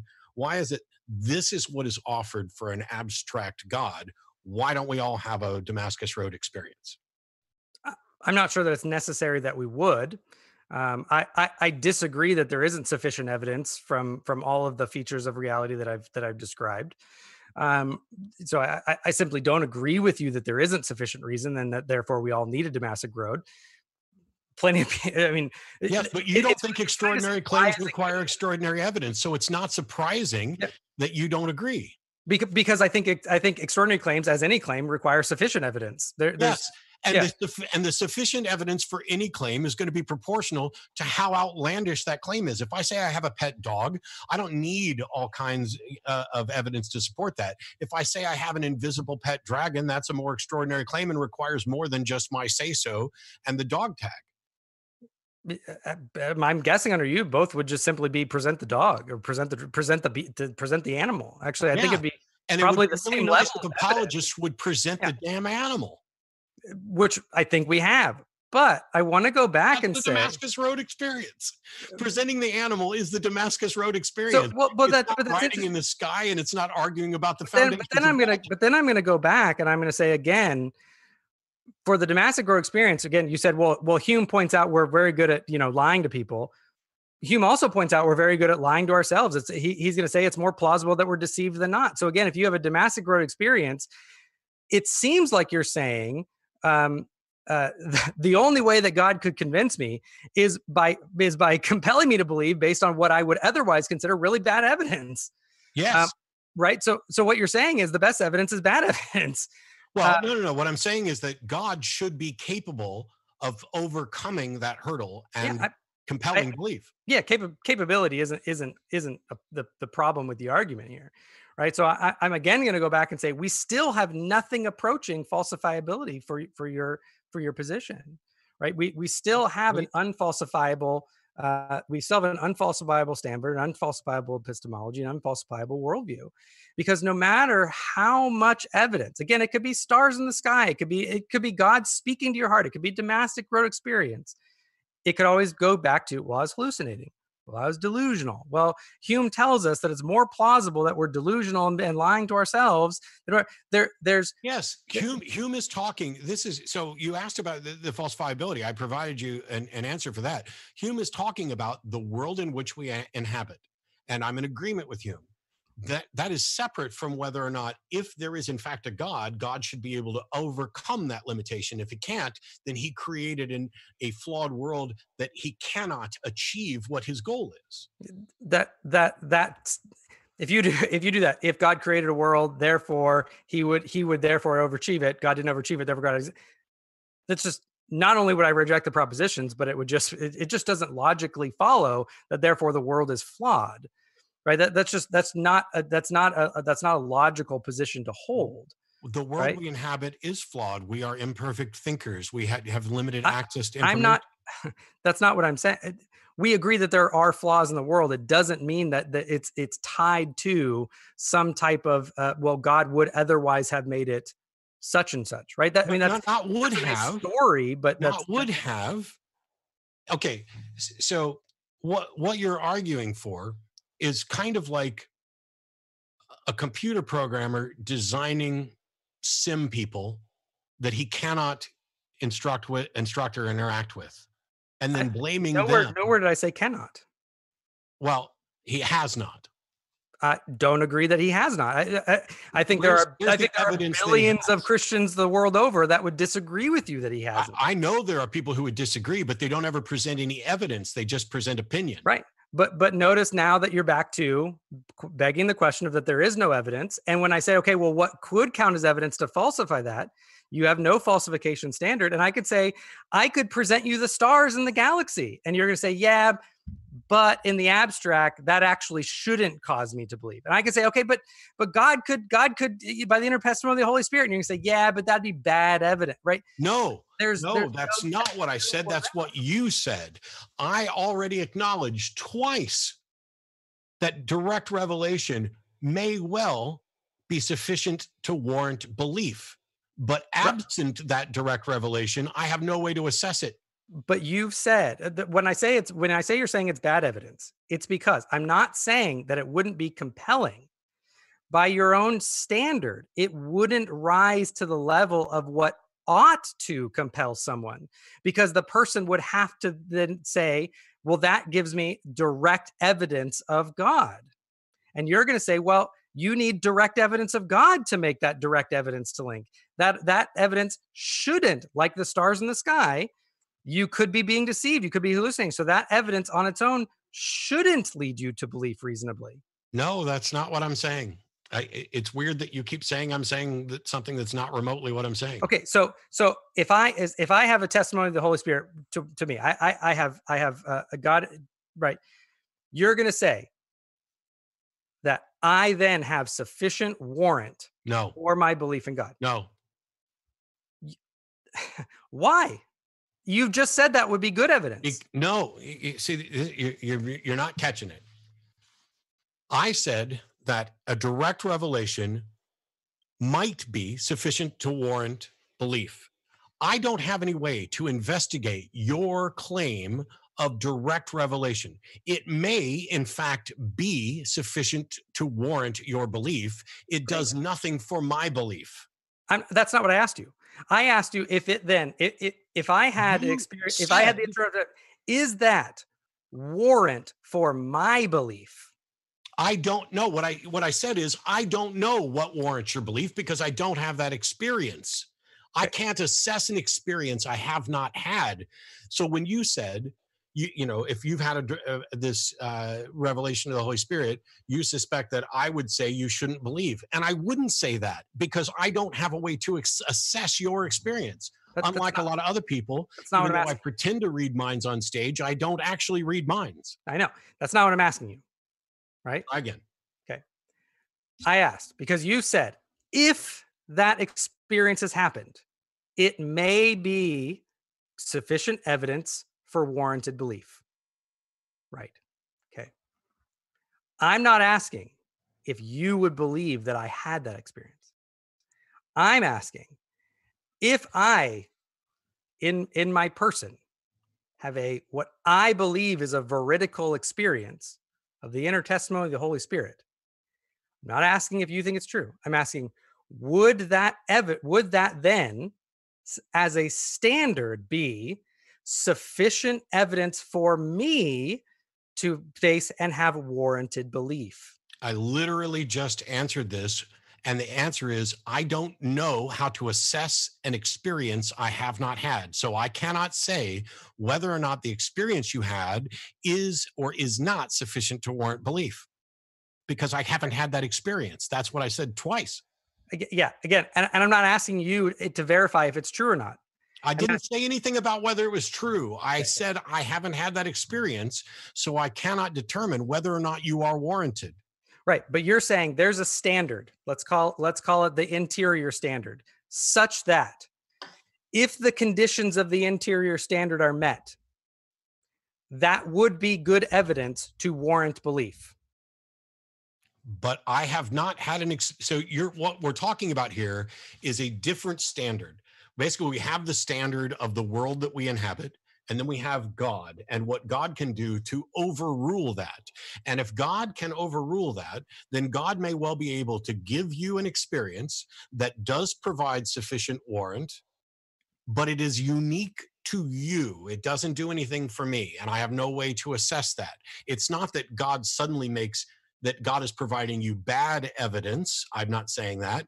What God is doing would be providing you good evidence under a completely different standard that no one else can interact with or have any way to assess unless they've had that experience. Okay. I think it's like this is easy. If the other day, let's say I had amazing sex, because let's keep the channel fun. That's an experience. That's an experience that is mine. Hmm? It's probably sufficient for me to conclude that, yeah, that actually happened. It'll never be that for you, no matter how many times I relay it. And this is a relatively mundane claim because we're talking about the subjective experience of this. It's the same thing when we're talking about God giving a revelation to someone. It's not that it's bad evidence. It's that this is a completely different category of evidence. And I have no way to assess this because I can't read your mind. I can't know how you're thinking. What I can do is look from the outside and say, you're sitting here saying that you don't think extraordinary claims require extraordinary evidence. And I find that to be monumentally flawed aspect of any epistemology, because what that means is that you can have an extraordinary claim and you would have lower standards of evidence for it than perhaps you should. You want to dodge that by just saying all claims have whatever level of evidence is sufficient to justify them, which I agree with. But the thing is, we would both agree that I would hope that there are some claims like I got $1 in my wallet versus I have a legitimate check for $10 billion in my wallet versus I have money from an alien world in my wallet. Those three claims have different, it's like, how do you prove them? There's different standards of evidence for it. You might not even demand any proof other than my word to the fact that I have $1. That seems intentional. That seems reasonable because we know there are dollars. We know people have dollars. We know people keep them in their wallets. When we get to something else that goes beyond that to I have alien currency from another world, merely showing you what I claim is alien currency, which is more than I would probably have to do for the dollar claim, still doesn't rise to the level of saying, yep, I can reasonably conclude that Matt has alien currency in his wallet. This is why I say extraordinary claims require extraordinary evidence. Yeah, which again, just no epistemologist says because they say claims require sufficient evidence, right? Extraordinary adds a certain subjective evaluative nature to it. That's why I get away from it, because it just becomes subjective evaluation of what counts as extraordinary at that point. But is it really though? Because if we both agree, no, hey, all right, yeah, go on then. Yeah, I mean, depending on who you're talking to, having $100 in your wallet might be extraordinary. So there is a subjective aspect to this that what one person might find extraordinary is different from what another person might find extraordinary. But in much the same way that we have a fair market value for things, if I tell you I'm selling my 73 Pinto for $487,000, virtually any reasonable person would find that to be extraordinary. And if I'm selling it to aliens for their currency, virtually any reasonable person would find that extraordinary. It's not enough to just say we need, matter of fact, it tells us nothing to say, oh, every claim should have sufficient evidence. I agree. That's a big nothing burger. But doesn't in any way mean that just because different people might value different claims at different levels of extraordinariness doesn't change the fact that they are, in fact, more or less mundane. Which sufficiency covers. I mean, that just is the philosophical term for it. I mean, extraordinary is just as much of a nothing burger, because what is extraordinary is, well, you have a sliding scale that can go. The sufficiency has the same sliding scale. If one's a nothing burger, the other one's a nothing burger. But but extraordinary at least adds something about what would be sufficient. Sufficiency adds what would be sufficient. No, it doesn't. Sufficiency, that's a tautology. Sufficiency is sufficient. And extraordinary is what's extraordinary. But we can define that. You don't think we can sit here and say, hey, this claim is mundane and this one is much more extraordinary? You don't think we can define sufficiency? No. But I mean, I would just, at that point, I would just push you to go read some philosophers in epistemology. Okay. I mean, we have very clear ways of defining. I'd push you to stop and think for a little bit. Yeah. Because saying sufficiency is sufficient is a tautology of a tautology. That's not actually how I was defining it. But okay. I still want to go back one last time, because I still don't think we're there. Oh, I know we're not there. Because I'm not asking. Again, I'm just going to keep going back because I'm not asking what would convince you that I have warrant, right? Warrant is if I have warrant, then I have warrant, whether or not I can demonstrate it to you. I'm not asking you if you have warrant to believe that I have warrant. I agree. Yeah. So what if your standard that you've set up is true? You've set up this. It actually ends up. It's this weird, actually double-edged sword now, where I might be able to say, well, internal witness of the Holy Spirit is sufficient to warrant religious belief, and I simply can't demonstrate it to you. Correct. I'm in agreement. Right. So, but then the argument is, because remember the question is there good evidence for the existence of God? And I'm going to say, yeah, billions of people have sufficient have evidence for it. They have warrant. Whether or not you have warrant to believe that's true, you're actually becomes irrelevant. Okay, fine. Then it's irrelevant. But see, I can't show whether or not you have warrant. At most, I can concede that you may have warrant. But saying billions of people have warrant, therefore it's reasonable, is not an argument. I'm not actually making it as an argument. I'm saying that this is an artifact of the standard that you're pushing here, right? Because not only is it non-falsifiable, you've now pushed the warranting of it wholly into the subjective realm. No. Right? No, this is the thing. This only is in the end of the subjective realm with this special kind of warrant that you're asserting needs to exist because there's a God. I don't think there's a God, and I don't think that this is until such time as I'm willing to accept anything if somebody, including a God, can demonstrate it, and God should be able to demonstrate it. If God has demonstrated it to you, congratulations, but that does nobody else any good. This might be a good time to end it. We have 5 seconds left of that 60-minute range there. If you guys are okay with going to Q&A, I hate sure. Tyler. I know you've got another round in the chamber ready to fire. No, it's fine. It's fine. I think we've gotten to the point where we are.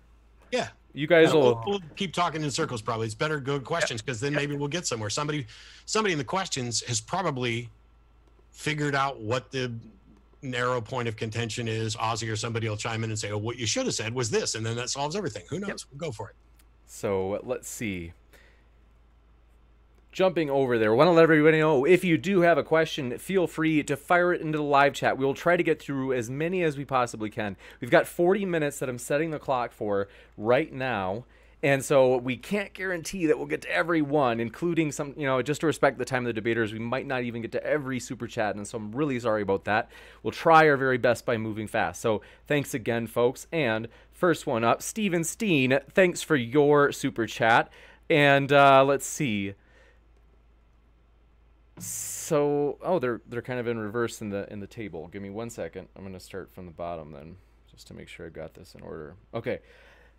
Good to have you back, James, from Andrew Handelsman. Thanks so much. It's great to be back. We're excited. Elijah Bar Sobach, thanks for your question. They said, God has revealed to me in a way I can be certain that it is reasonable to believe that the sun stood still in the Bible, but unreasonable to believe the moon split in half in the Quran. I'm not sure if this is meant to be what their point was. So let's see. We'll go to the next one. Thank you, Luminiferous. Ethan, thanks for your super chat. They asked, question for Tyler. The scientific methodology can be used to investigate unrelated propositions. What is an example of a different, quote, non-natural, unquote, truth that can be reached with your methodology separate from the existence of a deity?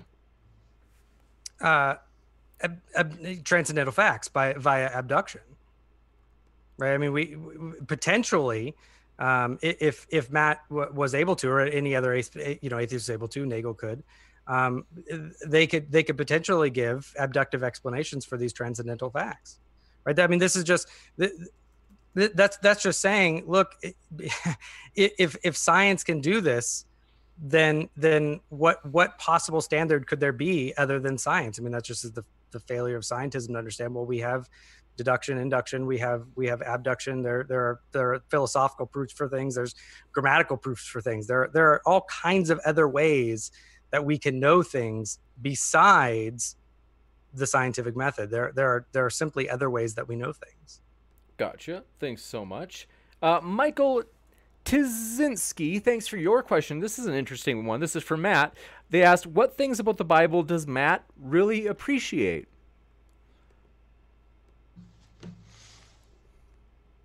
That's kind of hard. I mean, there's certainly some good stuff in Ecclesiastes. There's some good stuff, I would argue, even in the Gospels. I went through into the deconstruction of like the Sermon on the Mount, pointing out what things I thought were good and what things I thought were terrible. From my new perspective, probably the things I like most about it is that the Bible, kind of read and understood, is one of the best arguments to not be a Christian or a Jew that I could come up with. If you in fact care about human beings and goodness and reason and stuff like that.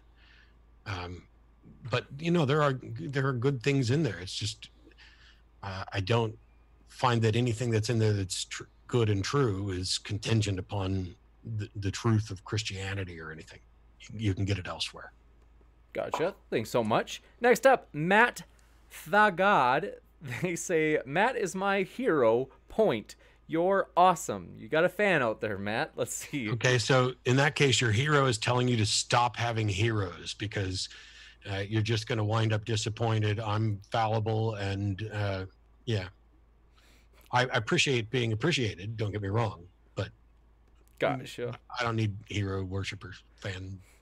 Next up, JL Warren. Let's see. They say, this is fitting. They said this one fits in there. They say, I prayed to understand logical fallacies better and be more cogent in my arguments. Thank you, Matt, for answering my prayer. So, God works. That actually ties into something. We're doing kind of a prayer answering thing on the Atheist Experience where people can send in postcards and I will answer their prayers. And so there's a bit of a side joke going on with that now. Oh. I get it. You've got it. Cody Davis, thanks for your question. They asked, why would God give free will but punish people who use their free will by not believing? And doesn't eternal damnation taint your free will? I think they maybe mean like a threat of eternal damnation. Oddly, I'd almost bet money that Tyler and I would agree on a portion of this. And then how could you, if you don't give somebody free will, how could you ever punish them? I mean, that's kind of absurd. Well, so what we might agree on is I think I remember in your debate with Braxton Hunter that you're a compatibilist. Largely. So depending on the definition of free will, I don't think we have free will in a libertarian sense. Yeah. Neither do I. So you're going to be a naturalistic compatibilist. I'm going to be a theistic compatibilist. You Calvinist? Yeah. Okay. But both of us are going to say, well, that there's compatibilistic freedom. I simply have no problem with there being determining factors and freedom for us to do what we choose to do, what we desire to do most. So gotcha. I think Matt's has a follow-up, but he's breaking up. Yeah, I was breaking up. Sorry. Do you have a follow-up? Nah, I'll talk to Tyler later. Go ahead. You got it. Let's see here. Subtracted, thanks for your super chat. They said, hey, Tyler, if God doesn't exist, the laws of logic would still be applicable to reality. I mean, okay. I gave multiple reasons why I don't think that that's the case, multiple arguments, and they would have to, at that point I can pull a proposition from Matt and saying, given the abductive evidence and arguments that I think warrant my belief that God is necessary for those to be true, I would need some type of defeater for that. And a simple assertion just won't do it. Gotcha. Just some guy, thanks for your super chat, asks, Tyler said there can't be direct scientific evidence for God, but then asks for direct evidence for God. Or against God, probably. That must be it. Well, and maybe to clear up the confusion is that and I don't know if it'll help if I clarify the point, is simply the difference between direct and indirect evidence, where direct evidence would be God in a petri dish, which is just to say a supernatural natural fact, which is it's like saying, can God create a square circle or Mary Bachelor? And I'm going to say, no, we can't do that. But can God create indirect evidence, the kinds of scientific evidence that some theistic philosophers feed into, like a fine-tuning argument or something like that's entirely possible. But the other side of what I was doing was an internal critique of Matt's view and saying, well, if you're saying that your standard is this type of empirical evidence, then what would you accept as those? So I'm not affirming both of those. I'm actually arguing for, and the other one I'm doing an internal critique. Gotcha. Thanks so much. Next up, Johnny V says, Matt, you're looking pretty good these days. Congrats on becoming more svelty. I hope I'm saying that word right. That's embarrassing. They say, what do you bench, bro? You're getting mad props, Matt. Next up, so sorry to put you on the spot. If I can give Matt a compliment, I've watched you over the years. You're looking good, man. I couldn't tell you how much I bench because I don't bench. But yeah, at my heaviest, I was probably right at 270, and I'm right around 185 now. Yeah, that's good awesome. For you. Unless I'm dying, in which case it's not that good for me. But well, let's hope not. But health-wise, hopefully it's healthy good for you. Feels pretty good so far. Yeah. Svelty. It's a new word for me. All right. Virillion, but yes, absolutely. Positive. I like that. And then Q for Tyler. They ask, if Matt says that he saw the stars spell out the sentence and you can't see the sentence, would you classify that as good evidence? This is where I would actually fall back on something like Matt was saying, and I'd say, well, Matt might have might have sufficient warrant for him to believe that. There's a difference between warranting for myself and demonstrating it to the satisfaction of somebody else. So if there's a God, and that God wants to firm up that warrant, having both of us see it achieves that. Yeah, but well, I'm not sure how much crosstalk we want to get. I would just simply say that I think there is plenty of evidence and sufficient warrant available to all. I simply disagree with the assumption of the hidden God argument. So, gotcha. Thanks so much. Be nice if you'd show up in one of these debates then. Next up, Scott Lott. Thanks for your super chat. Didn't see a message. If you meant to attach one, let's see. I think actually I did see it here. So we'll ask that one. Question for both: If you could send a back 2,000 years, what would it be? I'm trying to figure out what they meant in terms of if you could send. Maybe if you could send something back 2,000 years. I don't know, a message. Maybe a message would be it. Maybe. That is my guess. Let's go with that. And correct me if I'm wrong in the live chat, Scott. I'll keep an eye out.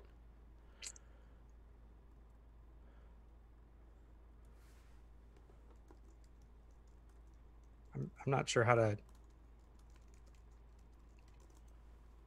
I don't remember the dates, but I don't know. I would probably opt for some scientific fact or truth that we discovered relatively recently to see if we can't move us forward. I don't know, but maybe they wouldn't understand it.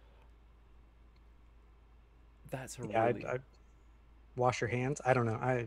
Now, the question was, instead of sending a message, if like I could go back in time, I would go, like if I had the time machine and time travel were possible, I've always kind of held that one of the first things I would do is go back to around, just before the crucifixion of Jesus to observe. Did he exist? Did it happen? What happened? Was there, signs? Did the dead rise up and march on Jerusalem? Hang around and see what happens over those days, monitor the tomb, that sort of thing. But that would all just be, for my personal curiosity, because if I come back and say I built a time machine and I went back and I saw this, and whether I say it all happened exactly as reported or it's all lies, there's no reason for anybody to believe it. Gotcha. Really interesting from both of you. Thank you very much. And Stupid Whore Energy, as she likes to call herself, thanks for your super chat. She said, warrant is personal, not subjective. I think I kind of like that. I mean, you can be wrong. Like we can all be wrong about whether or not we are warranted, but it's still a decision that I mean, it's not even something we have that much choice over. You are either convinced or you are not. And you're always going to think that you're convinced for good reasons, because if you thought they were bad, you wouldn't be convinced. And so, yeah, we can be wrong. Yeah, depending on how she hashes it out. I mean, you might want to argue that I don't know, because depending on whether I'm doing, trying to understand it from a naturalistic perspective or not. I mean, the experience itself might be objective, but what is compelling to you is still going to be the whether or not it causes you to believe it's still going to be a subjective experience. So I'm not sure I like it. I think I get where it's going. It's pithy, but I don't think I don't know if I'd say it that way. Gotcha. You got it. Let's see Lumen. Let me go back to a question. Luminiferous Ethan, thanks for your clarification on your question. They said, so there was a question for Tyler, and they said the scientific method can be used to investigate unrelated propositions. What is an example of a different, quote-unquote, non-natural truth that can be reached with your methodology separate from the existence of a deity? And so they stressed that they had said that the scientific method can be used to investigate unrelated propositions. If you understand I'm not sure what they're asking. I mean, I don't hold to some, I'm not a polytheist, I don't hold to all kinds of naturalistic or supernatural, non-natural things. So, we might use other explanations to understand, because a lot of the transcendental things are going to be non-natural things. When we talk about something like, the identity over time, that might have natural iterations and outworking, but the principle itself is a non-natural fact. So and I'm not sure we use the scientific method to directly evidence that proposition in any meaningful way. So I would just again fall back to we have all kinds of different deductive, inductive, abductive, mathematical ways to prove all kinds of non-natural facts. And as Matt has pointed out, I think incorrectly, because I think these things exist in the mind of God. I think that actually is the coherent framework with what they mean. But let's say, for the sake of argument, I even give Matt the benefit of the doubt. If no natural universe exists, he's still going to say, well, these truths are still true truths. And so that would, nothing natural exists. So that seems to entail that they just would de facto be. Well, I wouldn't argue that they were. It's just that in that thought experiment, looking at that, they would still be true. If that were the actual state of affairs, there would be nothing true. There would be nothing, because there's nothing. It doesn't have properties. And by the way, we just a nitpick of mine, because on several occasions I've heard the scientific method. There are many scientific methods. And even when you're talking about like grammatical and mathematic proofs of things, I think those count as scientific methods.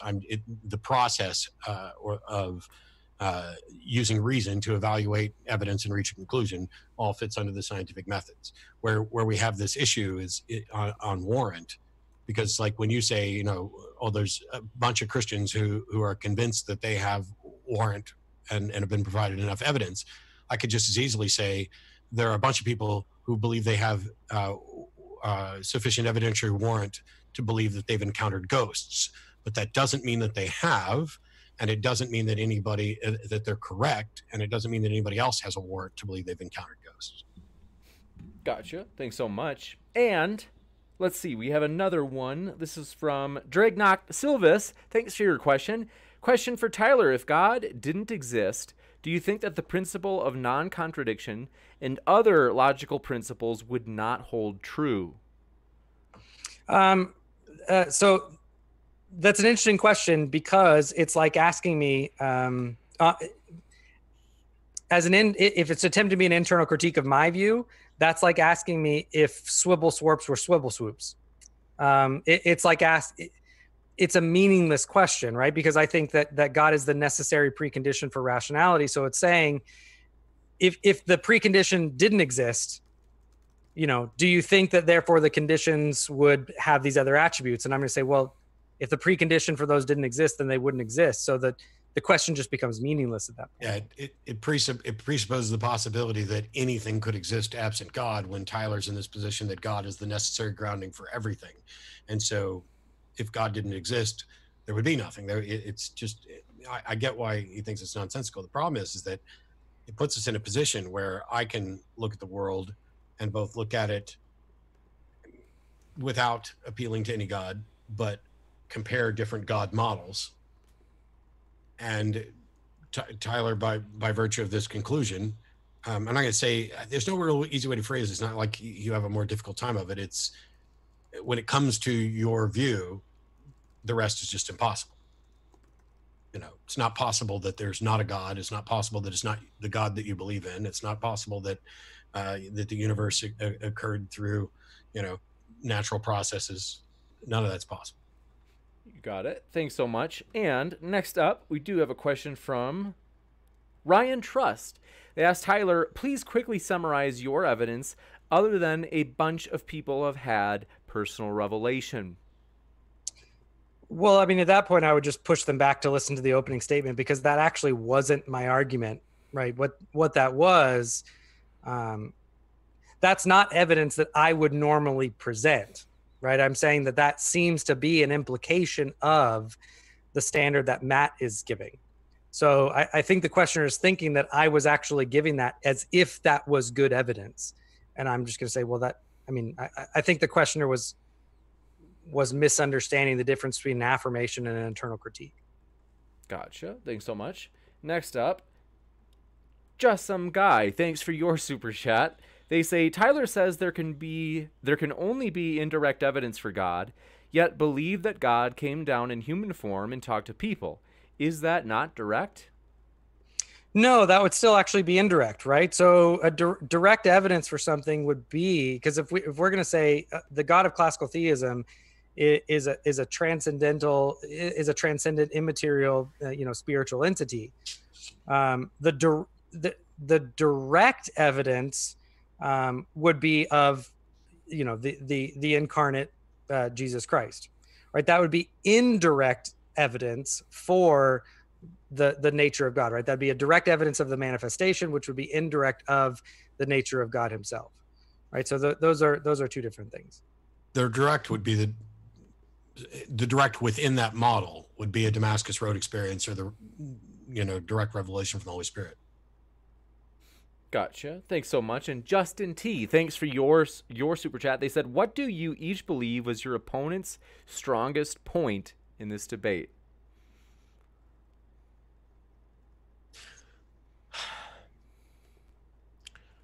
Well, it's, for me, the argument that was presented, skipping the abductive stuff, which I think is automatically weaker and even definitionally weaker. The argument was, if God doesn't exist, then there are no transcendent. We can confirm transcendent facts. We can confirm transcendent facts. Therefore, God exists.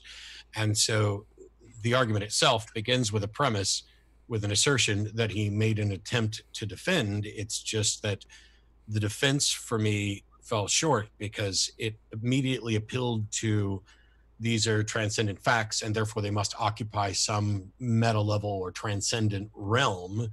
And I get that he wasn't referring to a physical realm. I think the strongest thing is that it is appealing to people, because it is incredibly frustrating to think that reason, the thing that we rely on the most, may not have some confirmable grounding.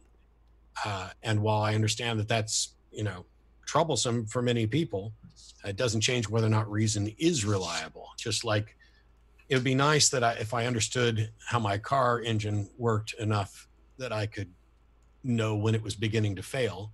But the test of it is whether or not it's actually running right now. Gotcha. Thanks so much. Yeah. And thanks for the backhanded compliment.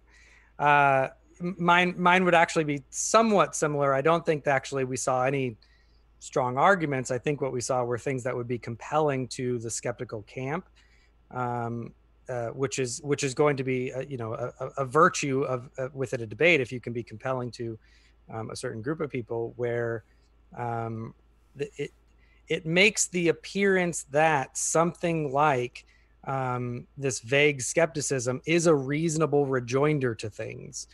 And it's just not. It's a statement of a personal disposition about something.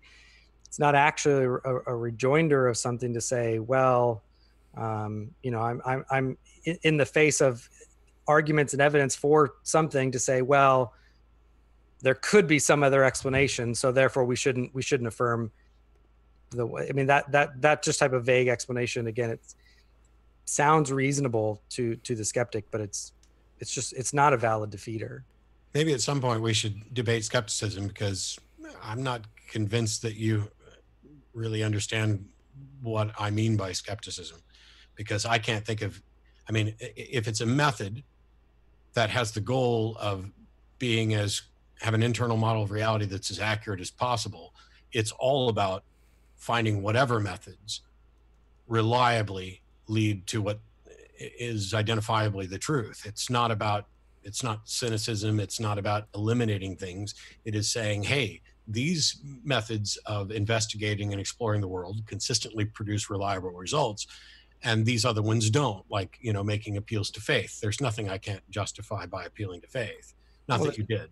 There's nothing I can't justify by appealing to brute fact either, which you did. So yeah, the problem is that brute facts are facts. It's not brute. To say that they're potentially brute facts is actually, I mean, I could claim anything as a brute fact, and how would you get around the basically faith commitment that something is potentially a brute fact? It's just an assertion without any type of basis to avoid. Oh, facts are demonstrable. That's the point. But their bruteness is not. Well, maybe we're in disagreement or confusion about what's meant by bruteness, but I'm pointing out that faith is unreliable, and your response is that brute facts are unreliable. And I'm just like, I'm talking about things that are demonstrable, like, hey, I'm holding up a cell phone. Fact. There's 25 million ways we can demonstrate that fact. You would be undermining all of experience and reason and exploration, and you would be doing it on the internet that was created through this process of facts. And this goes back to the dog throwing the tennis ball. You're back to pointing to the tennis ball, and I'm saying, great, we both agree you're holding up the cell phone, right? Because we both have the transcendental of the realness of the actual world, right? So and then we go back into the grounding of these transcendental facts, right? So I keep trying to point these, and you keep saying, but this is a tennis ball, and I say, okay, great. So honestly, and if there's time, I'm happy for you to do it. You've mentioned this tennis ball example 2-3 times. Mm-hmm. I have no idea what the heck you're talking about. I don't know what your tennis ball. What is the question you're trying to assess? You're like, oh, you're the guy that threw the tennis ball at the dog. What is the point of this? I don't understand it. Because you keep, when we're talking about the transcendental fact, right? Transcendental facts point beyond themselves to explanations, right? And you're just, and I developed that argument, and you keep saying, yeah, but the transcendental facts work. And I say, great, I agree, the transcendental facts work, but they point to an explanation and a grounding. You say, yeah, but the transcendental facts work. And I say, I agree with the reality of the actual world. I agree with the reality of real past. I agree with identity over time. I agree. We basically agree on these transcendental facts. What is? I don't understand the tennis ball. The transcendental facts are the tennis ball, right? I'm asking the meta question about those transcendental facts. I'm trying to get to the aboutness of them. You keep going to the facts themselves, and I keep saying, I agree with the facts themselves. I'm asking the meta question about the facts. What is the question the dog has about the tennis ball? I'm not sure how else to explain it, right? Because it's literally, what is the question that's not being answered? It's not a question. It's an analogy, right? The transcendental facts are the tennis ball. We agree the tennis ball is there. Part. And when I keep asking about, and I keep asking the meta question about it, you just keep going back to pointing to the transcendental facts. So your analogy is, I threw a tennis ball at the dog and I agree it's a tennis ball, and the dog wants to know where the tennis ball came from? No, the tennis ball was I'm asking why the tennis ball was thrown. How was it thrown? Who threw it? And you're saying, yeah, but it's a tennis ball. No, great. I'm not saying it's a tennis ball. This is why I've misunderstood this analogy all night. I threw a tennis ball. That's demonstrable. that's not what I'm saying. We can move on. Okay. I don't think we're gonna I threw the tennis ball because I wanted to. If you want a deeper explanation from that, I don't know why I decided to throw the tennis ball. I'm not asking about freedom for why you threw the tennis ball. Well, that's kind of all right. That's all right. Then I don't know what we're talking about. That's all right. We do have a chance if you guys want to kind of dig in deeper on this, but it might also be, your answer might be another issue. The person asking the question also asked, what did you think was your opponent's weakest point tonight? I think we'd both say everything else. Okay, I'll go with that. Yeah. Gotcha, thanks. Appreciate that. Next up, we had, let's see, Arise Hampton, thanks so much for your super chat, asking, what must someone do to be saved? My guess is that it's for you, Tyler, and we'll give Matt a chance whether he wants to challenge or critique. I or have if no idea. Gotcha. I don't know what there is to be saved from or to or how or anything else, but here's Tyler's chance to preach the gospel. Yeah, I mean, I would just say that what one must do to be saved is to repent and believe, to recognize that they are creation in that they are creation in God's good creation, and that we are broken and fallen and in need of grace, and we repent of that, and we look to the one who is the author and the foundation of all. Gotcha. And if you'd like to change, if you want to, Matt, you can give a critique. Otherwise, we can go to another. No, let's keep going. You got it. Joshua Dugal, thanks for your super chat. He said, question for both. If you could rewrite the Bible, what would you change? Almost everything. Not quite everything, but almost everything. This is like somebody putting one up on a tee for me to point out my favorite thing that I ever said on this subject. So I tried to demonstrate that I could write a better book than the Bible and that I could prove it to a bunch of Church of Christ preachers by saying I could rewrite the Bible word for word, reverse its position on slavery, and it would be a better book. There's other things in there that I would change as well. But the fact that I could rewrite it word for word, reverse its position on slavery, would make it clearly a better book. Anybody who suggests that it wouldn't be a better book by changing that, I mean, they've sacrificed their humanity for the sake of some ideology. So it wouldn't be the only thing I'd change, but that seems to be the easiest example. Yeah, and again, I wouldn't change anything. I fundamentally disagree, probably with Matt's reading and understanding of those passages. So, gotcha. Also a debate probably for a different time. Yeah, especially since it's incredibly straightforward to buy your slaves from the heathen that surround you, and that you can beat them as long as they don't die within a couple of days. Clearly not what the passage said, but again, for a different topic. Exodus 21. Maybe another day if you guys want. Yep. We can have you guys come on. But it'd be nice if you just read it word for word. I won't even have to show up. Just read it word for word. Yeah. This shows the fundamentalist background of the common online atheist, that it's this hyper perspicuity of, I read it just the Bible and me alone, word for word as it is, with no contextual interpretation whatsoever. Oh, and this is the absolutely pitiful excuse of contextualism to try to excuse barbarism. I read the passage word for word. The question of barbarism. If this is something that's inspired by a God, the one and only thing you should say is, human beings shall not be owned as property. They are not your property. They're not your money. You don't get to beat them as long as they don't die with them. That's an embarrassing, not what the text is about, to talk about context. What's the context that makes it okay to own people and beat them? The text doesn't actually say it's okay to beat them. It does. It doesn't. But again, for another time, I'll be happy to send you the lectures I've done on the exegetical and the original treatment of the original languages that I've sent to you. John Robertson, thanks for your question. I didn't hear. What was it? Did you say question or? I just wondered if you had a preferred version. Oh, okay. Like NIV, RSV, KJV. Oh, NASB is usually the version I use, or we can go to the Hebrew if you'd like. Yeah. But again, probably a topic for a different day. John Robertson, thanks for your question. They said, Tyler, what could change your mind about God? Yeah, so this was actually interesting. I continue to push Matt for for falsifiability. Remember, that's a big feature for scientific reasonableness.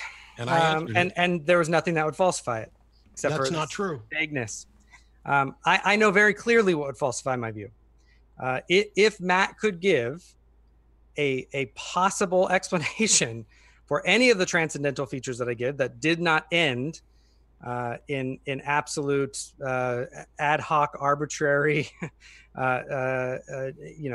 nonsense like the Neoplatonic realm would or naturalism would, that would actually go a very far way. Specifically for me, and this one is actually I didn't bring it up in the argument, but actually when I was an atheist, one of the arguments that brought me out of naturalism specifically was the moral argument, because my conviction that something like raping a small child for fun and profit is wrong was far more than my conviction that God did not exist.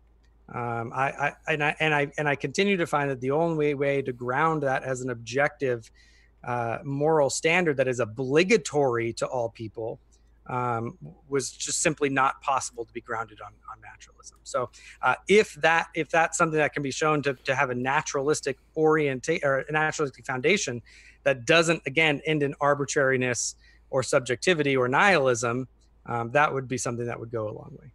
And then something again that would nullify the internal witness of the Holy Spirit.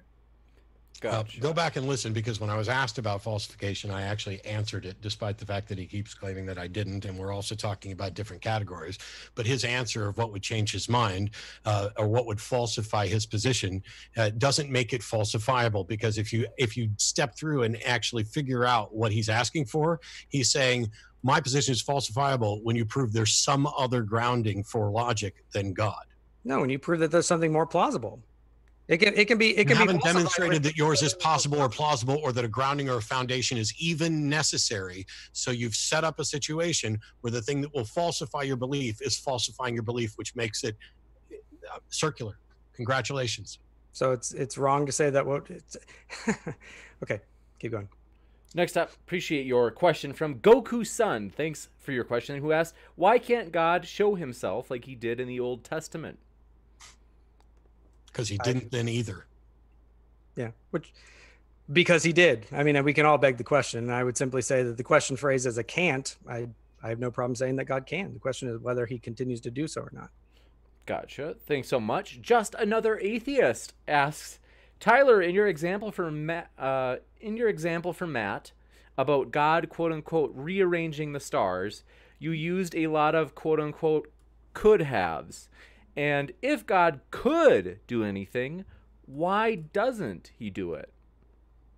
I have no idea. This is where Matt doesn't want to claim arrogance to say what would falsify. I'm not going to claim arrogance to say why God doesn't do certain things. I have no idea. Gotcha. By Their Fruits Ministries, thanks for your super chat. I didn't see a question attached. If you want to attach one, let me know. Tag me in the live chat. Connor D, thanks for your question. They said, I think the analogy was akin to Tyler asking why cheese tastes good. Tyler felt Matt was simply saying, it's cheese, in response to the question. I think this goes back to the tennis ball on the dog. Tennis ball, yeah. Maybe, but why cheese tastes good? First of all, it doesn't taste good to everybody and it doesn't necessarily smell good, but we can go through how taste works and how the olfactory senses play into it. And, people in Japan think that our cheese smells like nasty old socks. And I suppose it kind of does. But I don't.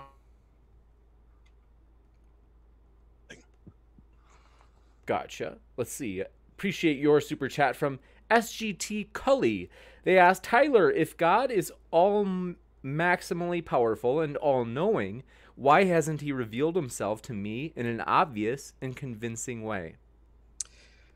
So this again goes kind of towards Matt's question. I would I would simply say that the question has a certain assumption in there that he hasn't. The only thing that's true in that is that it hasn't been convincing to you.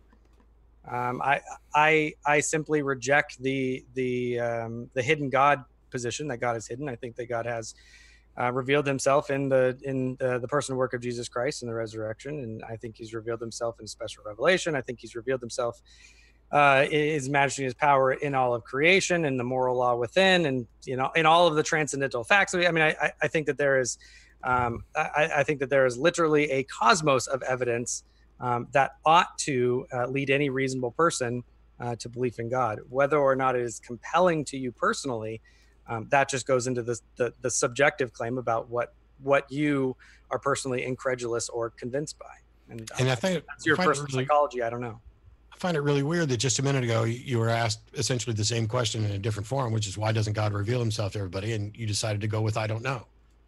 No, his question specifically was why doesn't God directly reveal himself to every individual person? And this one was why doesn't God directly reveal himself to me? So it's a Right. subset. So you don't know why God doesn't reveal himself to everybody, but you think that God has revealed himself to everybody. Sorry. The way that I was taking the first question was why doesn't God give everyone a Damascus Road experience? This question I was taking as more of the hidden God question, which I simply reject because I don't think God is a hidden God. Gotcha. It would seem, so one of the questions is, and I don't know, I genuinely don't know what your answers are this. Does God want everyone to know he exists? I think that yes, but I'm not convinced that that I mean, I'm a Calvinist. I don't think that God is predestined to be saved. That's going to be a whole different theological. But if God wanted everyone to know he exists, then clearly Damascus Road for everyone would achieve that goal. Well, it's interesting because I mean we have biblical passages where God specifically, like in Matthew and in Mark, relying on Isaiah, where it actually specifically says that Jesus spoke in parables so that they wouldn't believe. I'm aware of that. I have no problem. You gave the answer that you believe God wants everybody to know. No, so I'm wondering how you can believe that God wants everybody to know when the one thing that would achieve that hasn't been done. Yeah, I think everyone has the obligation to know. I simply have no problem holding the biblical position that God. I don't think God is actively trying to make himself directly known in a saving way to every single person. Well, I agree with that because I don't think he's actively trying to make anybody know. Well, that's because you don't believe he exists. I don't exist. But I'm saying that if you have the position, I believe that God wants everybody to know, and here is a mechanism by which everybody can know, and it has not happened, then it would seem that your belief that God wants everybody to know is flawed. Only if your understanding is that my belief, I wasn't saying that God wants everyone to know in that. I'm not trying to say that God wants everybody to know and have a conviction that it's true. What I said is that God wants everyone to have the obligation to know. God has revealed himself through all of creation, I believe. That's not the same thing as saying God wants everyone to know in a sense that he is going to compel belief in every single person. Gotcha. Just to try to move through as many questions, we got these last few. I think we get through these maybe in time. Two guys talking boxing. Thanks for your question. They said, if God knows the future, how could he screw up the prime directive so badly? I'm not sure what prime directive means. Did that come up? I think it's a Star Trek reference, and that's fiction. Gotcha. Maybe maybe it's a playful one. Okay. Pansel Jones, thanks for your super chat. They said, Matt, why not run for office to establish the first secular humanist society and save us from American society, which is the most prosperous in history? So I think they're being sassy when they say, I think they're, basically saying America is prosperous, it's religious, and, Matt, I think they're saying, what do you have to say about that? I think if I've interpreted it right.